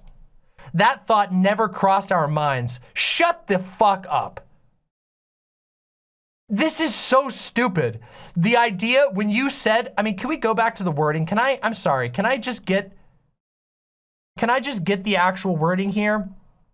Wizards will have a non-exclusive, perpetual, irrevocable, worldwide, sub-licensable, royalty-free license. That's royalties towards the creators. They don't have to pay the creators to use that content for any purpose. You're trying to tell us that that thought never crossed our minds? Oh, when we said that we would not have to pay you anything and there would be a worldwide irrevocable license, we were just being a little ditzy.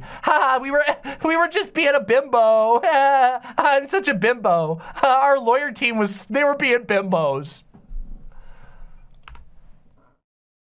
Under any new OGL, you will own the content you create. We won't. Guess what?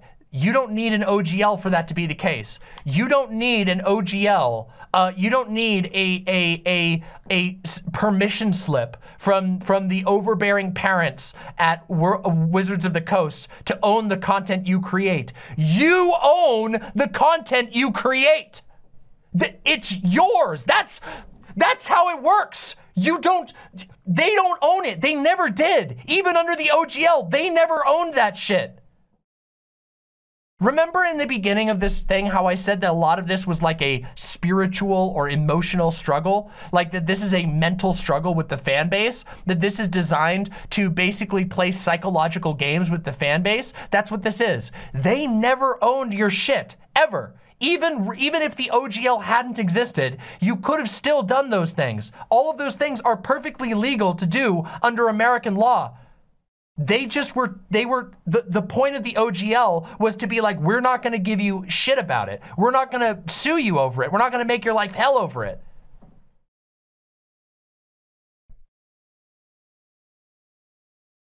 The OGL isn't even necessary at all, says Grime Dango, to make compatibles. It's just a trust document. Yes, exactly. We're gonna actually watch a small segment from Legal Eagle at the end that explains to the full degree how this works. And I think it's very useful, and I think a lot of people will find it productive. Anyway, let's continue.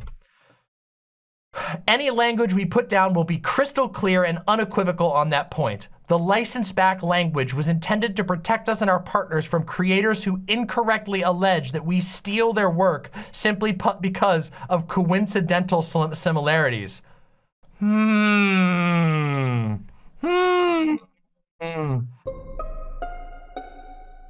Oops.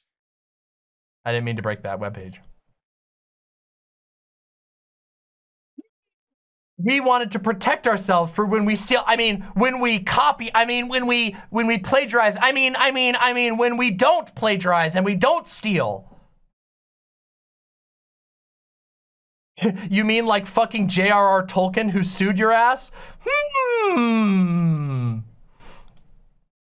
As we continue to invest in the game that we love and move forward with partnerships in film, television, and digital games, that risk is simply too great to ignore. Fuck off. The new OGL will contain provisions to address that risk, but we will do so without a license back and without suggesting we have the rights to the content you create. Good, because that would be illegal. Good, because you don't. That was delusion. It was delusion and bullying. Your ideas and imagination are what makes this game special, and that belongs to you. Again, condescending helicopter parent permission slip. I'm sorry, honey. I'm sorry, honey. I just wanted you to know you have my permission to go to the bathroom, okay? I might stand outside the door, but I just want you to know you have my permission, okay? A couple of last thoughts. First, we won't be able to release the new OGL today because we need to make sure we get it right, but it is coming. Second, you're going to hear people say that they won, and we lost because making your voices heard forced us to change our plans. This is them directly referencing people unsubscribing from D&D Beyond. Those people will only be half right. They won, and so did we. I am Adolf Hitler! Our plan was always to solicit the input of our community before any update to the OGL. The drafts you've seen were attempting to do just that, like that, except they weren't drafts and everybody knows they weren't drafts. We want to always delight fans and create experiences together that everyone loves. We realized we did not do that this time and we are sorry for that. Our goal was to get exactly the type of feedback on which provisions worked and which did not. If that's true, you should have offered this up in a poll. You should have offered this up publicly to people who care and are invested in the game. You should have been open. This should have been published publicly so people could comment on it, and it should have been clear that this isn't the direction that it was going. But they know that if they did this as a draft, people would not trust them anymore because this is an egregious document. Any change this major could have only been done well if we were willing to take that feedback no matter how it was provided. So we are. Thank you for caring enough to let us know what works and what doesn't, what you need and what scares you. Oh my God. Oh my God. How condescending can they be? How condescending, what scares you? God, it's like dripping with malice. Without knowing that, we can't do our part to make the new OGL match our principles. Finally, we'd appreciate the chance to make this right. We love D&D's devoted players and the creators who take them on so many incredible adventures. We won't let you down. Isn't that just egregious? All right, now we have one more piece to drop in the timeline, okay? One more bit to drop in the timeline. That's from this morning. An update. Canceled D&D Beyond subscriptions have forced Hasbro's hand. Dungeons & Dragons publisher Wizards of the Coast finally broke its silence regarding the game's open game license on Friday. Attempting to calm tensions in the D&D community and answer questions that were raised after Gizmodo broke the news about the contents of a draft of the document last week. In a message titled An Update, that's the one we just read, Wizards of the Coast's official digital toolset, the company addressed many of the concerns raised after the leak of the Open Gaming License 1.1 earlier in the week and walked them back fast. Notable changes include the elimination of royalty structures and the promise to clarify ownership of copyright and intellectual property. But it might be too little too late. Despite reassurances from Hasbro's subsidiary, Wizards of the Coast may have already suffered the consequences of their week of silence. Multiple sources from inside Wizards of the Coast tell Gizmodo that the situation inside the castle is dire, and that Hasbro's concern is less about public image and more about the IP hoard that the dragon is sitting on. Bottom line seems to be, after a fan-led campaign to cancel D&D Beyond subscriptions went viral, it sent a message to Wizards of the Coast and Hasbro higher-ups. According to multiple sources, these immediate financial consequences were the main thing that forced them to respond. The decision to further delay the rollout of the Open Gaming License and then adjust the messaging around the rollout occurred because of a provable impact on their bottom line.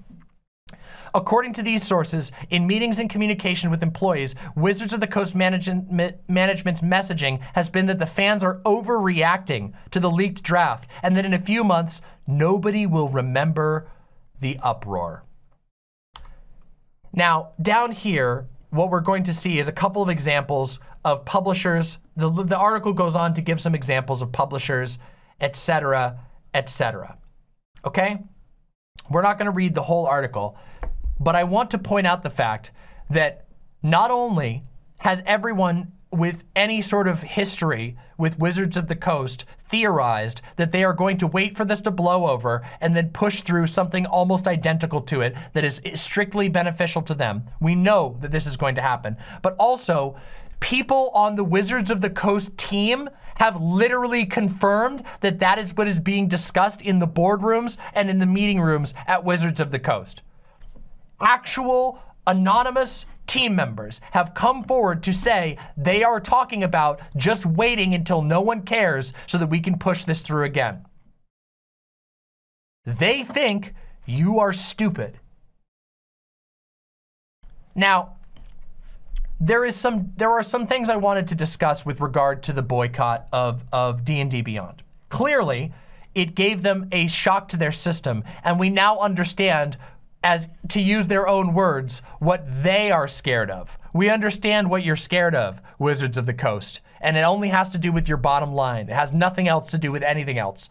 And I would say, this is my personal statement, If you are one of the people who has canceled D&D Beyond, you should remain canceled, no matter what no matter what Wizards of the Coast tries to do in the coming months, because we have now seen very clearly where all of their leadership is looking. They are going to find an opportunity to do exactly what they did here, or to restructure it in such a way that they can squeeze all of the money out of everyone. And even if you think that there's good stuff in the game, you should not be supporting D&D Beyond for your own good. Not because of any principled stance. You don't gotta have like some sort of like principled stance on open software. It's just for your own good. You are going to get screwed. Anybody using the OGL knows that this is not a safe document. They are going to invalidate the old OGL. You can't use that shit. You can't trust D&D Beyond. You cannot trust that your products are going to be quality. You cannot trust that they are even going to be yours. And what's worse is now you can't even trust that there will be a community to play them with. If you're dropping $60 to $70 on a book or on a cup or on multiple books for D&D, you're doing that under the hope that there will be people who will want to play that with you, under the hope that there will be a thriving community that you can participate in, that you can enjoy. That's part of the draw of tabletop role-playing. It's the community aspect. It's always been one of the core draws of tabletop, but you can't trust that with Wizards of the Coast anymore. You simply can't. They are killing the community. They have driven away the people who make their community happen. The people who are making stuff for D&D are no longer going to make it for D&D. All of these publishers are not going to work with Hasbro anymore. They're not going to work with Wizards of the Coast. That community that has been thriving around D&D since 5th edition launched, done. The trust is permanently destroyed, especially when the response is as sarcastic, pathetic, manipulative as the one that we just saw.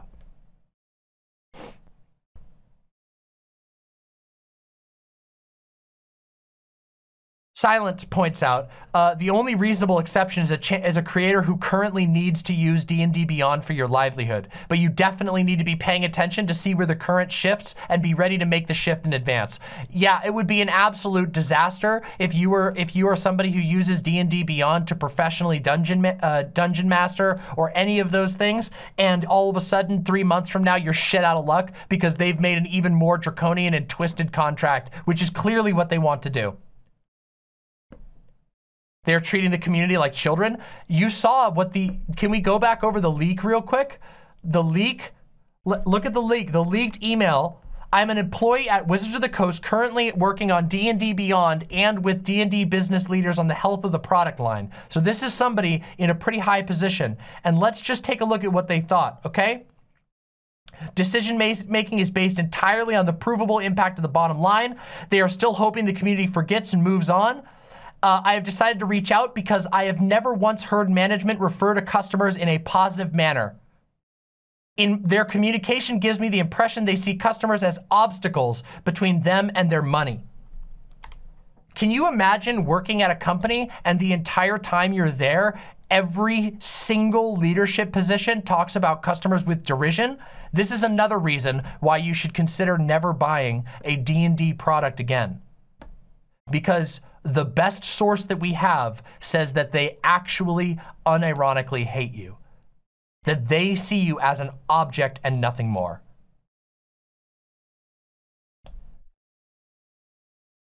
Danny Fallon says, damn, D20 and Critical Role should just switch to Pathfinder. Watch Wizards of the Coast go bankrupt because they're already killing Magic the Gathering. Oh yes, we have not even talked about that, but I should note on that. All of what we've been talking about today has been a deep dive on the D&D OGL situation. However, for the last, I mean, a long time, but at least for the last year especially, there has been the same company, Wizards of the Coast, has a product many of you know of called Magic the Gathering. And let's just say the Magic the Gathering community, which I follow, you know, not super tightly, but relatively closely. I watch a video by a well, you guys know, I've watched it with you. Alpha Investments, Rudy. Genuinely, he's got his finger on the pulse of the local game stores. And let me just tell you, the Magic the Gathering community has been utterly decimated.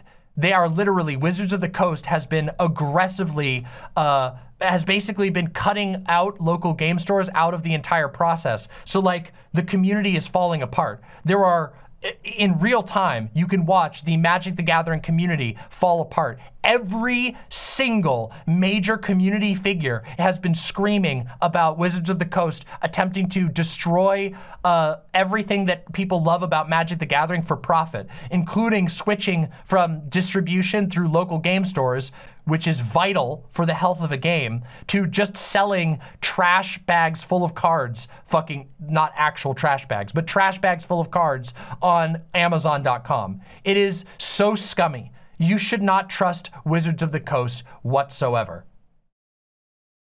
Yep, from local game stores to Amazon. Now, there's one more thing I know that right now I'm kind of going into my end segment where I start to tell you my thoughts about and my feelings about the situation. And I apologize, usually I'm pretty clear when we're going to that section, but there's one more thing I wanted to bring up. And then we're gonna watch a quick video, and then I'm gonna give you my opinion on the whole situation, okay? Let me just show you something. This is the resume for the current president of Wizards of the Coast, okay? This is the president, Cynthia Williams, okay? I want you to notice where she worked for 12 years. This is a company called Altria. Now, you might be going, well, what the hell is that supposed to mean?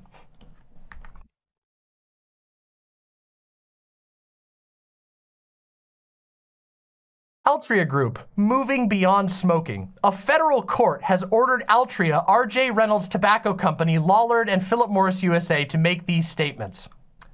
Altria is a mega corporation and one of the world's largest producers and marketers of tobacco, cigarettes, and related products.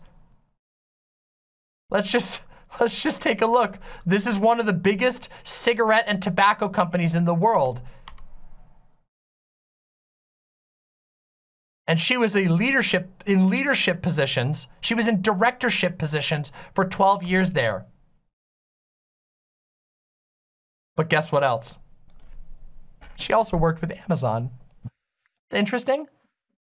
Just before going to Wizards of the Coast, she worked for Amazon and parted on good terms with Amazon. And now, Wizards of the Coast is aiming to make all of their business go through Amazon instead of local game stores. Local game stores, which are the lifeblood of the actual community. Local game stores are the people who put together the gaming nights. They're the people who organize the championships. They're the people who organize pack opening. They're the people who build the community. And Cynthia Williams has been perpetually aiming to move more and more of Magic the Gathering onto Amazon. So it's interesting. It's almost like Cynthia Williams has a history of working for companies that are bottom line focused over everything else, but that's all corporations to a certain degree, and also companies that are ruthless and cutthroat and struggle with their PR image. It's almost like Cynthia Williams is taking the skills she learned working for a global worldwide tobacco company and a global worldwide logistics giant with horrible PR and using them to try and squeeze the players of a new game. Isn't that very, very strange? Yeah, the Turbo Karen. Really wild, huh? So now we're gonna enter into the part where I give my sort of unfiltered opinion, you know, my opinion. I know that I've not editorialized, that's not the right word. I've given a couple of my emotional feelings on this issue throughout. DramaMama is a drama show, and I do my best to present the receipts in as unbiased a manner as possible, but sometimes I can't help myself. Oh, fuck, you're right. I gotta read the critical role statement. That's right. We gotta read the critical role statement. Thank you. Oh my God, I completely forgot. Where's my brain? Hold on, I got it right here.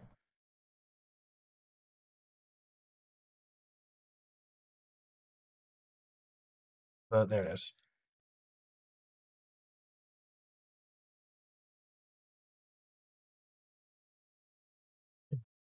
Real quick.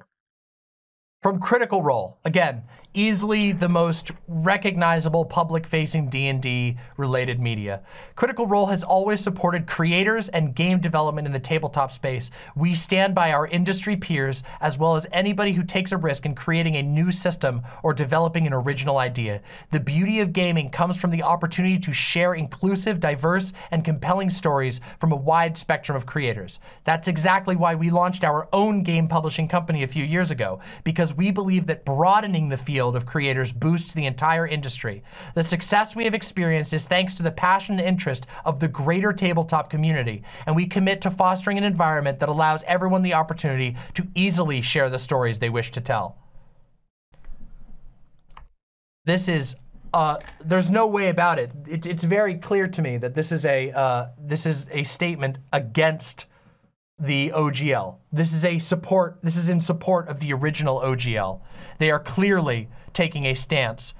I will say they don't directly call out Wizards of the Coast, but I mean, they have deals with them. Obviously, that would probably put their show under. Legally compelled to not say bad things. Those types of things are always very iffy. But yes, non-disparagement and stuff like that are pseudo-enforceable. Basically, they can make your life hell. Usually, you can't actually control someone's speech, but they can make your life hell by making you go to court and shit. The ruling class destroys culture itself. Yes, it does. So let me do that. We are going to watch a little clip from the Legal Eagle video here in a second, but I want to get my own voice out on this real quick, okay? Which is to say, capitalism and endless profit seeking destroys everything that you love. As creative people all around, we need to get aggressive about the long-term truth of that fact. An open game license that is still under the control of a company like Wizards of the Coast, as we can see, is not safe. Hell, I mean, I'm hoping that Paizo's will be safe. But what we need to do is we need to be willing to engage in bold forms of proliferation, in actively resisting the private property model. And it's very difficult to do, because sometimes it does put you at great danger. When the entire world is operating on a totally private capitalistic model, it can be an incredible risk to do something like publishing a genuinely open source rule set. But it's important. It's genuinely important. Live update, Wizard of the Coast is firing people? What? Turns out the reason why Wizards' responses are tone-deaf and insulting to the community is due to Wizards of the Coast's internal process, ignoring and threatening their own staff while retreating to legal. People are afraid of speaking out because they fear losing their jobs. Where is this from? These statements are being made by executives and legal based on their assumptions of what will appease the community, not by the team who created the game or the tools. When the statement is prepared, it is typically posted almost immediately, and suggestions from other staff members regarding potential problems with the statement are not taken into consideration. In fact, providing such feedback is considered hazardous. Numerous employees have reportedly been fired from Wizards of the Coast's D&D division for nothing more than voicing dissenting opinion when asked for it. People are afraid of speaking out because they fear losing their jobs.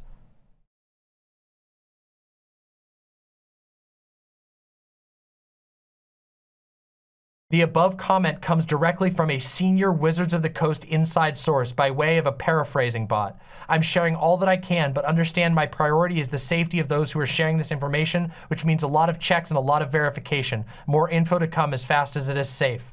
Holy shit. Damn, they're taking the Elon Musk approach.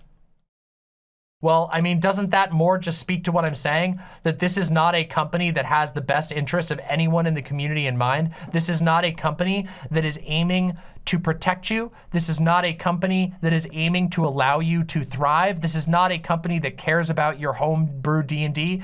They have inherited a product that was made by passionate people, and they are simply carving it up. Interestingly, as a little throwback, like Hannibal, carving up his latest victim into a meal. They are carving up the community and everyone in it for their own profit. They don't care. They seem to have disdain for the actual fans of the product. And the reason why I opened this DramaMama, talking about my personal experience with D&D, is because I want you to understand that D&D, like tabletop gaming as a whole, is a beautiful thing. It is a beautiful thing. It is not, no one makes money from hanging out, having some beers, smoking some weed, and playing some games with their friends. Nobody's making money off of that. People have fun. It's a social endeavor that brings people closer together, that leads to incredibly fun experiences. It is our artistic endeavor of people creating things that are unique for their own group of friends. In fact, let me tell you a quick anecdote, okay? The longest game of Dungeons and Dragons that I ever ran as a dungeon master, as a DM, as a game master, was ran for over a year. I played for over a year of weekly meetups with the same group of people. I wrote a story unique for them. They wrote characters uniquely for me. We created an incredibly amazing experience, one that I revisit in my mind constantly, one that has brought me incredible inspiration over the years. Nobody saw that. You all did. I wasn't even close to a streamer at that time. It wasn't broadcasted. It wasn't published as a podcast. It was just a special artistic endeavor for me and my friends. And it was wonderful. And that is something that D&D facilitates very well. Not just D&D, but the general rule set of these role-playing games facilitates that sort of experience very well. It is a wonderful experience. It's an experience, like I said, that brings people together. It did for me. I am proud of what I created and wrote for that group of friends. It was awesome. I still am proud of it to this day. It's one of my proudest works, and it's something I can never show to anybody else because it was something that could only be experienced. And that's something that D&D is great at facilitating. But Wizards of the Coast doesn't give a shit about that, okay? Wizards of the Coast doesn't care. They see these, they look past all of the actual tangible, emotional, physical aspects of their product, and they see only the money behind it. They see that you want these things to help you facilitate a good social time with your friends, and they want to use that to make you pay them money. This is why they're so bent on destroying the OGL. And it's funny too, because they are making money. They are already making tons of money. Dungeons and Dragons, Magic the Gathering, these are things that they can make money off forever just by creating new content. People will buy it, but they don't want more money. They want all the money. They don't want to facilitate a community that's sustainable. They want to take everything they can get. So remember that.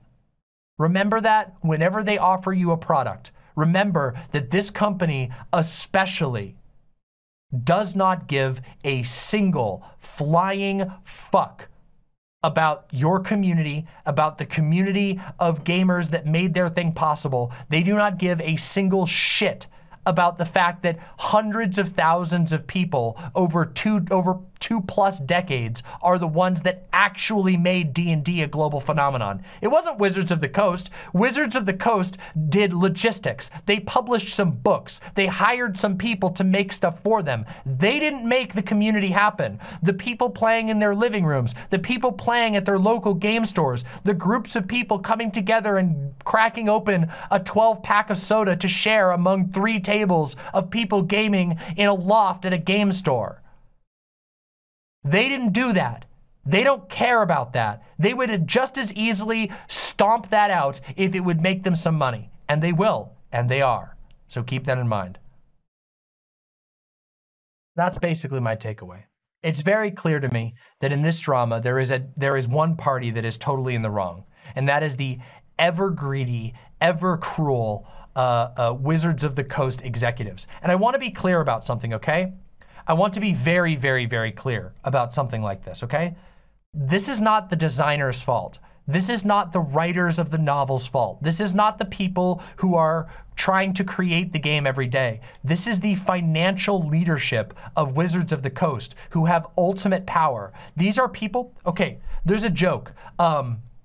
There's a joke on the Magic side of things. Remember how I mentioned how Magic has been going through something very similar to what D&D is going through right now? The CEO of, or not the CEO, the president of Wizards of the Coast used pieces of the Wikipedia article to describe Magic the Gathering when asked about Magic the Gathering. The president of Wizards of the Coast just grabbed something from Wikipedia. This is how little the leadership, the financial leadership, the people who have ultimate power in the business world know about the products that they're creating. They don't see you as people. They don't even see their products for what they are. All they see them as a dollar sign. They see them as a dollar sign that they could try to make grow bigger or grow smaller. They don't even understand the mechanics. They can't. It's not in their mind to be able to do that. D&D, I already said this once, but I'm going to say it again. D&D could not exist without the community, just like Magic can't exist without the community. Magic, the Gathering, a card system, the reason why Magic has lasted so long is because of the way that the way that local game stores are able to basically translate the culture to Wizards of the Coast. But see, Wizards of the Coast in its modern form, now it's always had problems, but especially in its modern form, doesn't know what local game stores do. They don't care. They don't know what it does. They want to turn it into a farm that they can farm money out. That's why they want you to buy in to D&D Beyond, because that's a farm. It's a rigid farm that they can understand. In the past, local game stores serve a special role. They serve as the ability to basically find out what people are actually into. When there's 4 different sets that launch of Magic the Gathering, but everybody's buying one specific set, the reason that they do that, the reason the local game store can go, hey, just so you know, nobody gives a shit about the Walking Dead crossover packs. They all want the vampire packs. That's what local game stores can do. Local game stores and the community therein are the way that that's a fundamental aspect of the function of the product. The product doesn't work. There is no intrinsic value to a bunch of pieces of cardboard. No one cares about a bunch of pieces of cardboard. There are 900,000 different card games out there. What matters is why people are having fun with specific versions of it. The cardboard doesn't matter. Okay? It's what people do with it that matters. And local game stores are basically the only way that there can be any understanding of that happening.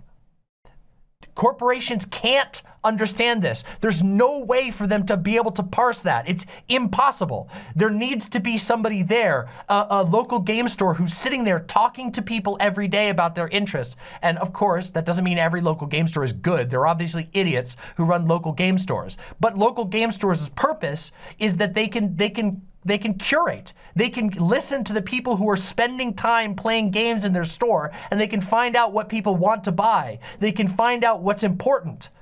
And of course, Wizards of the Coast doesn't give a shit about any of that. Wizards of the Coast doesn't give a shit about local game stores. They don't give a shit about DMs who are running the campaigns. They don't give a shit about people who are organizing, group play. They don't give a shit about any of it. None of it. It's unfortunate. But the good news is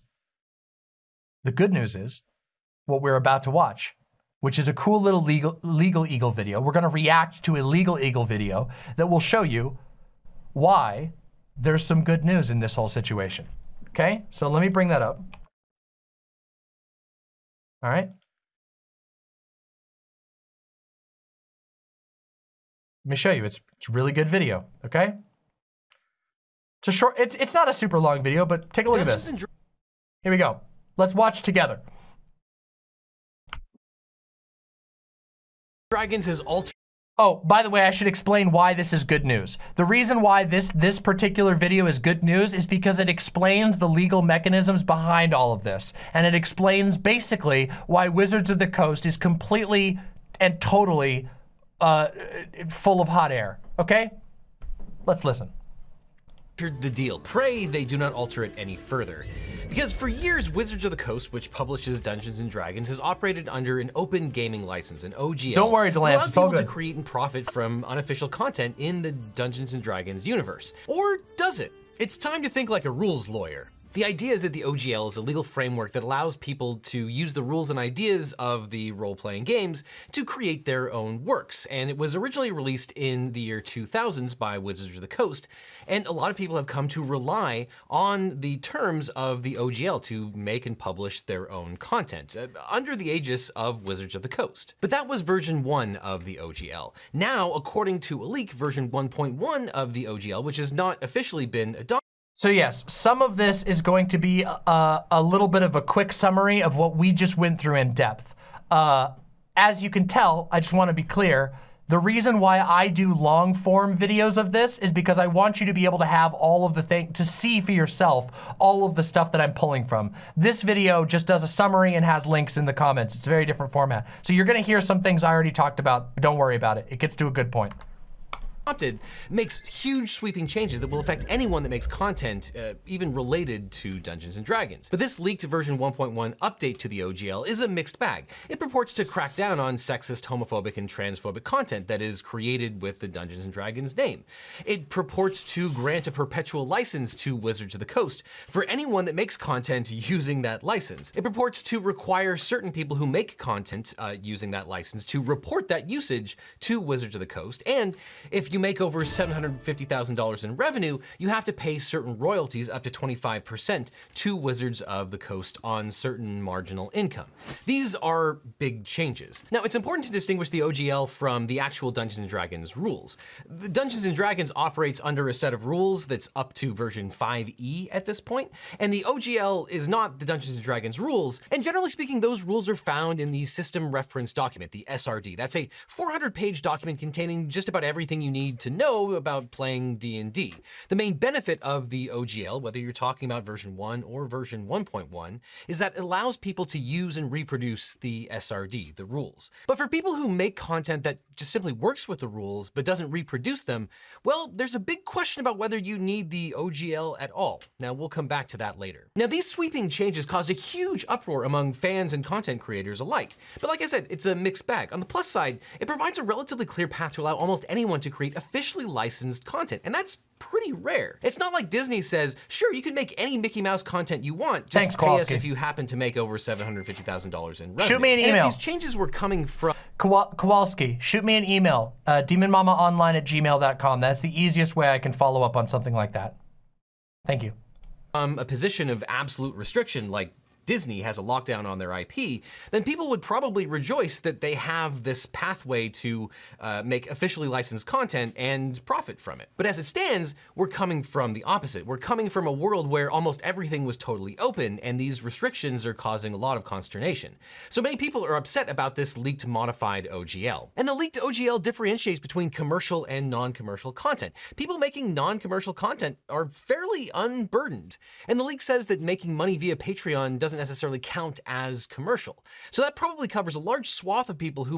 He's being fair here, but as we know, while non-commercial stuff isn't a part of the royalty scheme, we do know that in the leaked version of the document, that they wanted to take the rights to it for even non-commercial stuff in perpetuity, worldwide, sub-licensable, royalty-free. So I know he's being charitable here, but let's remember that aspect that he doesn't really touch on here. Might otherwise be upset about these changes. Now, I'm not going to dive too deep into the changes of this OGL. It's reasonably easy to understand to the credit of the lawyers who drafted it, and a lot of the coverage has already described what the implication of these purported changes are. And there are some issues as far as enforceability and promissory estoppel and reliance. Can you revoke a license that was granted in perpetuity? I'm not going to get into those. For a more detailed breakdown of the contractual provisions themselves, I'd highly recommend you check out the nerds over at Opening Arguments. They really go into the details of what the original and the leaked OGL say and what they don't say. It's absolutely the best breakdown of the contracts themselves. But I also think almost everyone is missing the biggest issue. And what I want to cover today is one of the more fundamental flaws with this whole setup, and I think frankly it changes everything. And as it happens, this whole controversy is a perfect opportunity to teach people about the difference between copyright and trademark. So, you know, win-win. But the original OGL has been around for a while, and it was intended to provide an open platform for players. And for some of the critical background on that history, I turned to the D&D expert and uber nerd, Matt Colville. The products that they make for Dungeons & Dragons tend to sell best to players. Well, adventures don't make a lot of money because only one of the 4 or 5 players at the table buy them, but you still got to make them. So his argument was, why don't we open these rules and make it so that anybody can make products for us? And that way, third-party companies will come along and they will make adventures for us. And they'll make other stuff too, but we don't care. And that way they'll support our product. And there was also some verbiage in there about how, and if those companies improve our rules and it's published under the OGL, then we can take those improvements, right? And then our game will improve. And that was a very egalitarian way of looking at things. And then fast forward, and Wizards of the Coast releases a 4th edition, which was very controversial and alienated a lot of fans. And so they sort of freaked out and released a 5th edition. 4th edition wasn't released under the Open Gaming license. It was released under a different license called the GSL, which was much more draconic and restrictive. And then 5th edition was released under the... I like that he called it draconic and not draconian. The term that he meant there was draconian, but it's funny because one of the biggest features of Dungeons & Dragons 4th edition was a dragon race, the Dragonkin, who are draconic. So the theming around Dungeons & Dragons 4th edition was draconic, while the rules were draconian. Ho-ho! Sorry, Dragonborn. Dragonborn? Did I say draconic earlier? Oh, I guess I messed that up. Is it Dragonborn? I thought the Dragonborn was from Skyrim. Isn't the Dragonborn from Skyrim? Why did I think it was Dragonkin? Yeah, I know they're in 5th edition. By the way, well, I did play 4th edition, but I did not like 4th edition, I will say. Anyway, whatever, let's continue. The old OGL, which is much more open and broad and empowers people to make the stuff they want. Privately, the reason Ryan said he wanted to talk the board into opening D&D was because he did not like the idea that any one company would control this hobby. Like, he was like, I think D&D should belong to everybody, and this is the best way I can think of to make that happen. D&D is, I think, more of a folk tradition and a hobby than it is a classical brand. And it has always relied on the people who play it more so than any other game I can think of, except, perhaps like Skyrim, right, where there's so many mods for it. It's always relied on the audience to create content for it. Things like The Thief come from people playing in Los Angeles and coming up with a new class and literally calling up Gary Gygax on the phone and saying, hey, we got this cool idea. And he's like, oh, that's cool. I'd probably do it like this. And all of a sudden there's a thief in the game, right? So that relationship between the players and the people making the game has always been a lot more gray and weirdly nuanced than almost any other game I can think of. Okay, so with that background out of the way, let's talk about the difference between copyright and trademark. I promise it will be... This is actually super helpful. You all will learn something from this. I promise. I learned something from this. Worth it. Now, copyright is a certain legal protection for expression. When you have an original work of authorship, whether it is a movie or a novel, and you affix it to a tangible medium, well, then copyright will protect that expression. Copyright does not protect ideas. It does not protect processes. It protects expression, whether that expression is in the form of words or a painting or a video. Copyright will provide quite a lot of protection. Okay, does that make sense? So copyright covers individual pieces of work. I made this design, that is copyrighted. You can't copy that or plagiarize from that thing. Got it? There we go. Trademark is about serving to identify the source of a particular product or service to distinguish that product from other sellers in the marketplace. The idea with trademark is you don't want consumers confused. You want people to actually know what they're buying at the time of sale. And trademark is a little bit different in that it can last forever. As long as someone is actually selling the trademark good, that trademark will continue for the protection of consumers. Now, Dungeons & Dragons as a tabletop RPG product involves both. It contains copyrightable pieces of expression, as well as trademarkable elements that are meant to identify it in the marketplace. Let's use a board game that everyone is familiar with, Monopoly, as an example here. The name Monopoly is trademarked. There is a long history of the Monopoly trademark that dealt with years and years of litigation. Let's put that aside for the moment. The logo of Monopoly is also trademarked. The official Monopoly board, the actual squares and everything on it, that's copyrighted. That is expression. It's as if it were a painting. And then sometimes within board games, you have specifically detailed characters that can be copyrighted. For example, in Monopoly, Rich Uncle Pennybags is a copyrighted character. And in Clue, you have Colonel Mustard. Those are copyrighted characters. I'm only a guest. But the name of the game, Monopoly, is trademarked. So you can't go out there and create a game called Monopoly and sell it, even if the rules of the game are completely different. But what about the opposite? What if you created a game that had a different name but followed the same rules as another game? Well, that takes us to the fundamental flaw of this whole entire controversy. This right here is what I was talking about. You're gonna understand in just a second why I said this is a bloomer fuel ending to this dreadful drama section. You're gonna understand in just a second. Which is that you can't copyright the rules to a game. You can't copyright a process.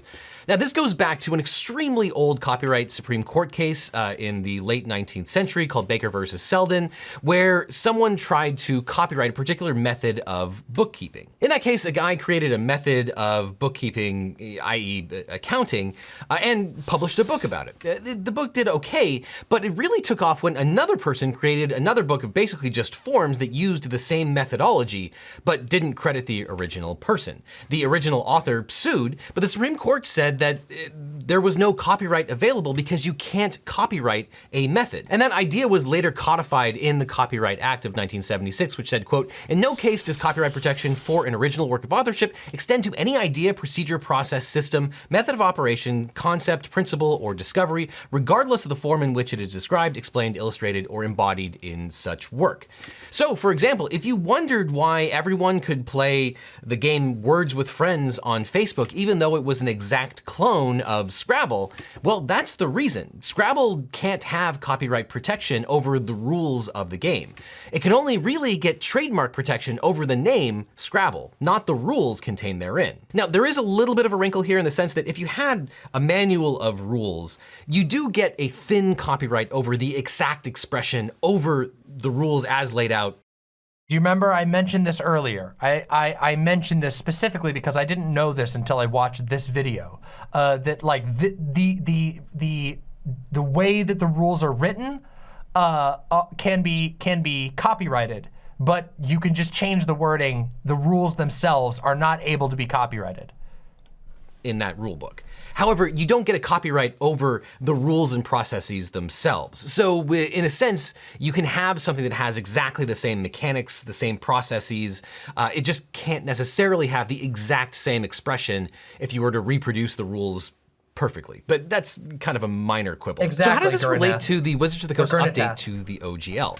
Well, I think, and I could be wrong, that Wizards of the Coast is assuming that anytime anyone creates any content that happens to use the rules of Dungeons and Dragons, that is covered by the OGL. I don't think that's the case. Now, this is not legal advice. Your mileage may vary, but as we discussed, you can't copyright the rules. You can't copyright the methodology and processes. And that takes us to the thing that no one is talking about. Here's part of the secret. The original OGL kinda sucks, and here's why. The main benefit of the OGL was that it allowed people to include the SRD, the system reference document, in their material. If your material doesn't require a reprinting or quoting of the SRD or the 5e rules, then you probably don't need the OGL. The original OGL allowed people to use what it called, quote, open game content, meaning, quote, the game mechanic and includes the methods, procedures, processes, and routines to the extent such content does not embody the product identity. Now, it did not allow people to use, quote, product identity, meaning, quote, product and product line names, logos, identifying marks, including trade dress, artifacts, creatures, characteristics, stories, storylines, plots, thematic elements, dialogue, incidents, language, artwork, symbols, designs, etc.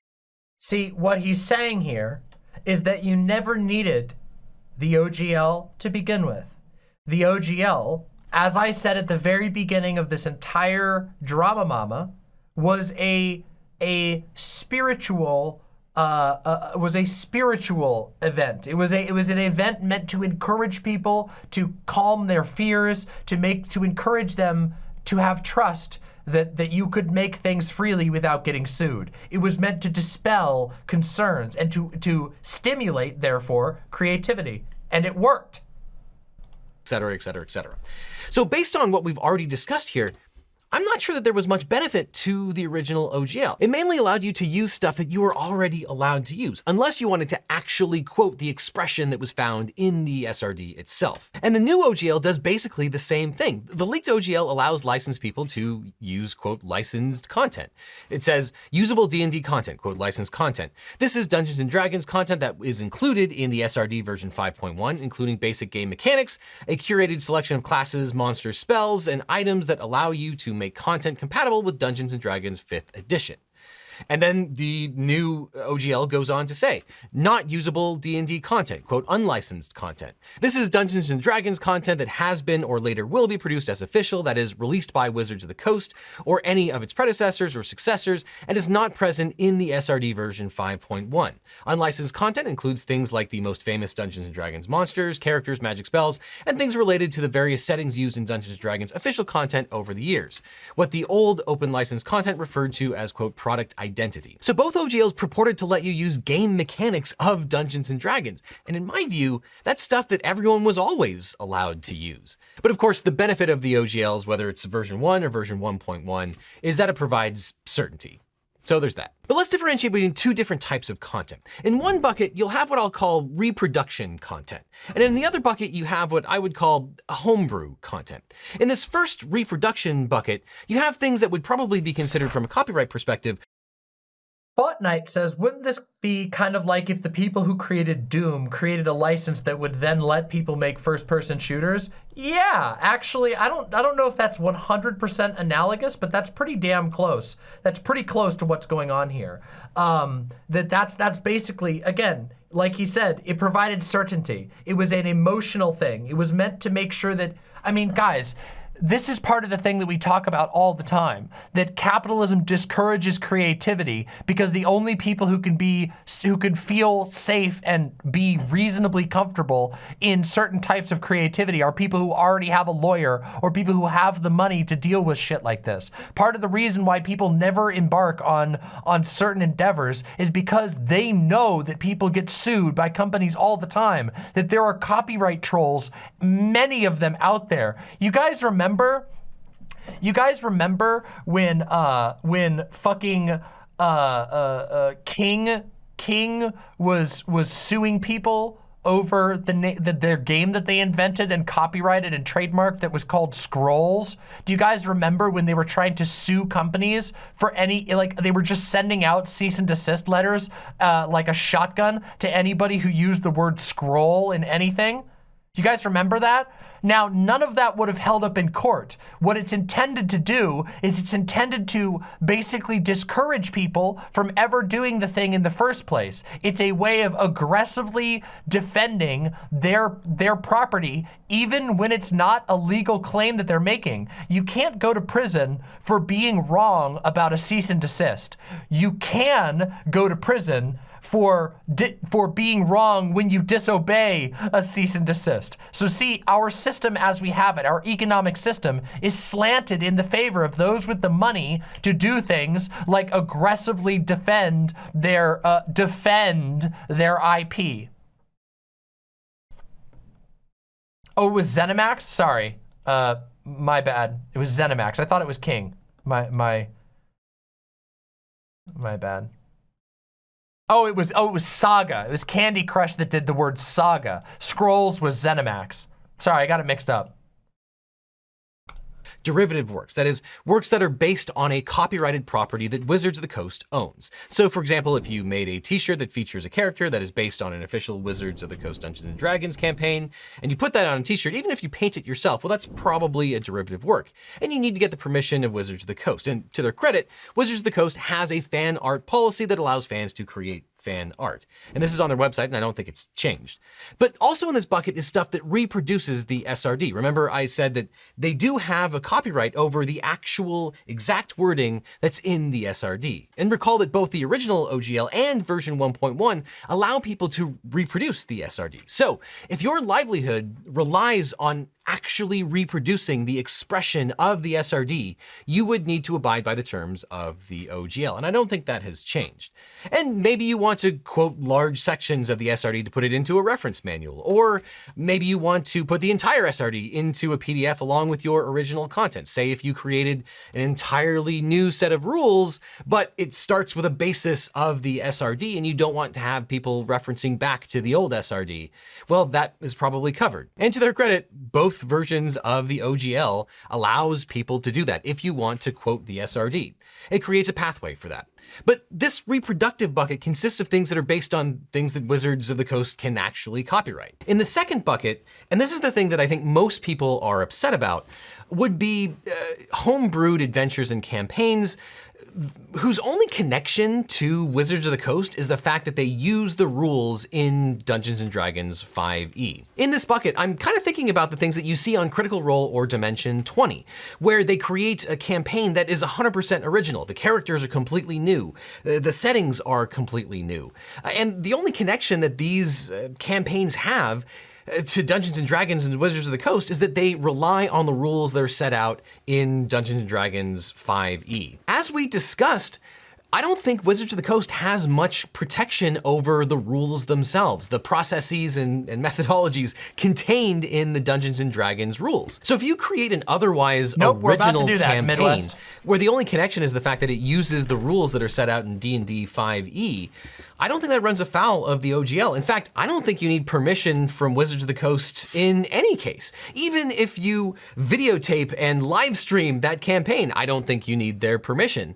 Because at the end of the day, Wizards of the Coast doesn't really have any kind of IP protection over the rules themselves. Now, admittedly, there's a lot of gray area here because it's not as simple as one bucket for fan art and one bucket for homebrew. Wizards of the Coast in D&D has all kinds of different characters. Some are pre-made. Now, arguably, those characters are often in the service of the mechanics of the game. They define the strength or speed or dexterity of these particular characters. But there's also backstory there. So does that create the kind of character that is protected like Colonel Mustard or James Bond?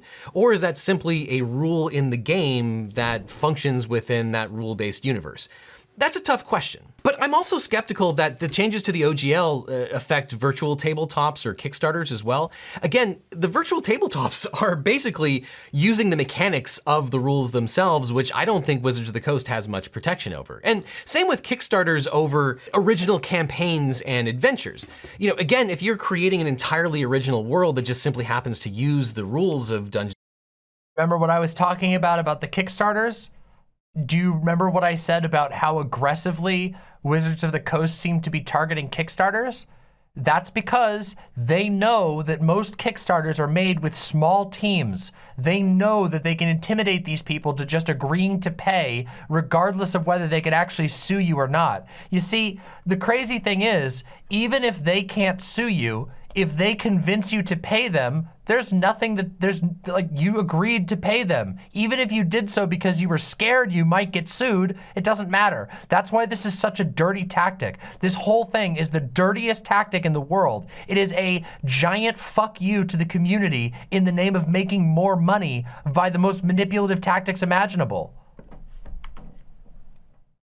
Dungeons and Dragons, I'm not sure that there's much that Wizards of the Coast can do about that. Though at the same time, if you are trying to do a Kickstarter over something that big mafia moves, yeah, absolutely. It does have mafia-esque feelings too, doesn't it? Also, Acausality says, it hurts my brain trying to comprehend legal logic. It doesn't seem logical, or at least it's too complicated. Legal logic is not logical. Legal logic is built, the logic of legality is built entirely off of societal norms that have been inherited. The legal logic is so screwed up. There is no actual internal logic. It's all feels, but it's feels that have been endorsed by state powers. This is why you end up with lawyers who are highly logical people, nonetheless defending Christian laws that were written into the law, 100 years ago, and some of them still remain. Yeah. Anyway, it's very twisted. It's not logical. It's not actually logical. Wizards of the Coast actually has protection over. If you wanted to crowdsource a movie based on the mythos and lore of Dungeons and Dragons, that probably is going to be covered by the OGL. Though another gray area where I'm not sure where a court would come down would be, say, live streaming a playthrough of an official Wizards of the Coast Dungeons and Dragons campaign. Obviously, Wizards of the Coast publishes a number of official Dungeons and Dragons campaigns, and if you live streamed you and your friends playing through that, that is using official Dungeons and Dragons content over which they do have the copyright. That's a tough call. Though I would say that's analogous to live streaming a playthrough of a video game, which is also kind of a gray area. A video game is copyrighted. And it's an open question whether your playing through it is adding enough original content to be covered by fair use. In the same It is. It absolutely is. Same would go for playing through a Dungeons and Dragons official campaign. Though I do think that is a separate question from the kind of fully original homebrew type of situation that we were just talking about. Now, if you are a big player in the space, like Critical Role or Dimension 20, there might be some true advantages to making sure that everything is officially licensed by Wizards of the Coast, and they might not be able to. Smash Widget says, the implicit threat of the new OGL is that they're going to sue anyone who doesn't agree into oblivion. And I'm afraid they're going to do that anyways, even if people move to the ORC, since they're making the new OGL retroactive. I imagine that there will be some people who will be essentially forced out of business because of the way that Wizards of the Coast is going to pursue this shit. However, in an actual court of law, I am not a lawyer, but from what I can tell, they would get obliterated. Wizards of the Coast, in my opinion, I am not a lawyer, but in my personal opinion as DramaMama, is doing this purely as an emotional threat. They have no actual grounding for any of the things that they're claiming. They might be able to claim certain aspects of copyright, but it is the general OGL 1.1 is a bunch of pseudo-legal garbage that is mostly meant to consolidate power via threats and nothing more. Yeah, and yes, exactly. As Acausality said, the threat of lawsuit is what it always hangs above, and that's what matters. Small players can't compete even if they've done no wrong. They will avoid a lawsuit by stopping what they're doing. That's what the goal of this shit is. Avoid it. And certainly, if you are going to create your homebrews that are not officially licensed, you can't say that they are officially licensed, and you probably can't use the name Dungeons and Dragons, except in a nominative or descriptive fair use way, in the sense that you might be able to say something like, this campaign is compatible with Dungeons and Dragons, because even with trademark restrictions, you can describe a thing by its official name, but you're likely to be able to compare stuff and say that this is compatible with the rules of Dungeons and Dragons.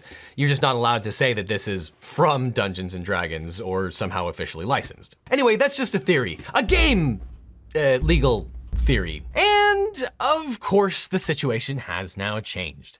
Wizards of the Coast released a statement on D&D Beyond. All right, we went over this part. All right, that's everything that we wanted to. I already went over this part. We're not gonna listen to Legal Eagle go over it too. He doesn't really add anything to this particular part of it. That was Legal Eagle, a really tiny but good YouTube channel. You know, not as prolific and famous as I am, of course, but very helpful on describing why you should hoist your black flag and recognize your skull and crossbones and recognize that you never needed the OGL in the first place. That said, we can all acknowledge that what Wizards of the Coast is aiming to do here is nothing short of the most trust-destroying, cynical nonsense that you could possibly imagine. It is nothing but a cheap money grab, a cut-throated gesture towards the community that made their product viable.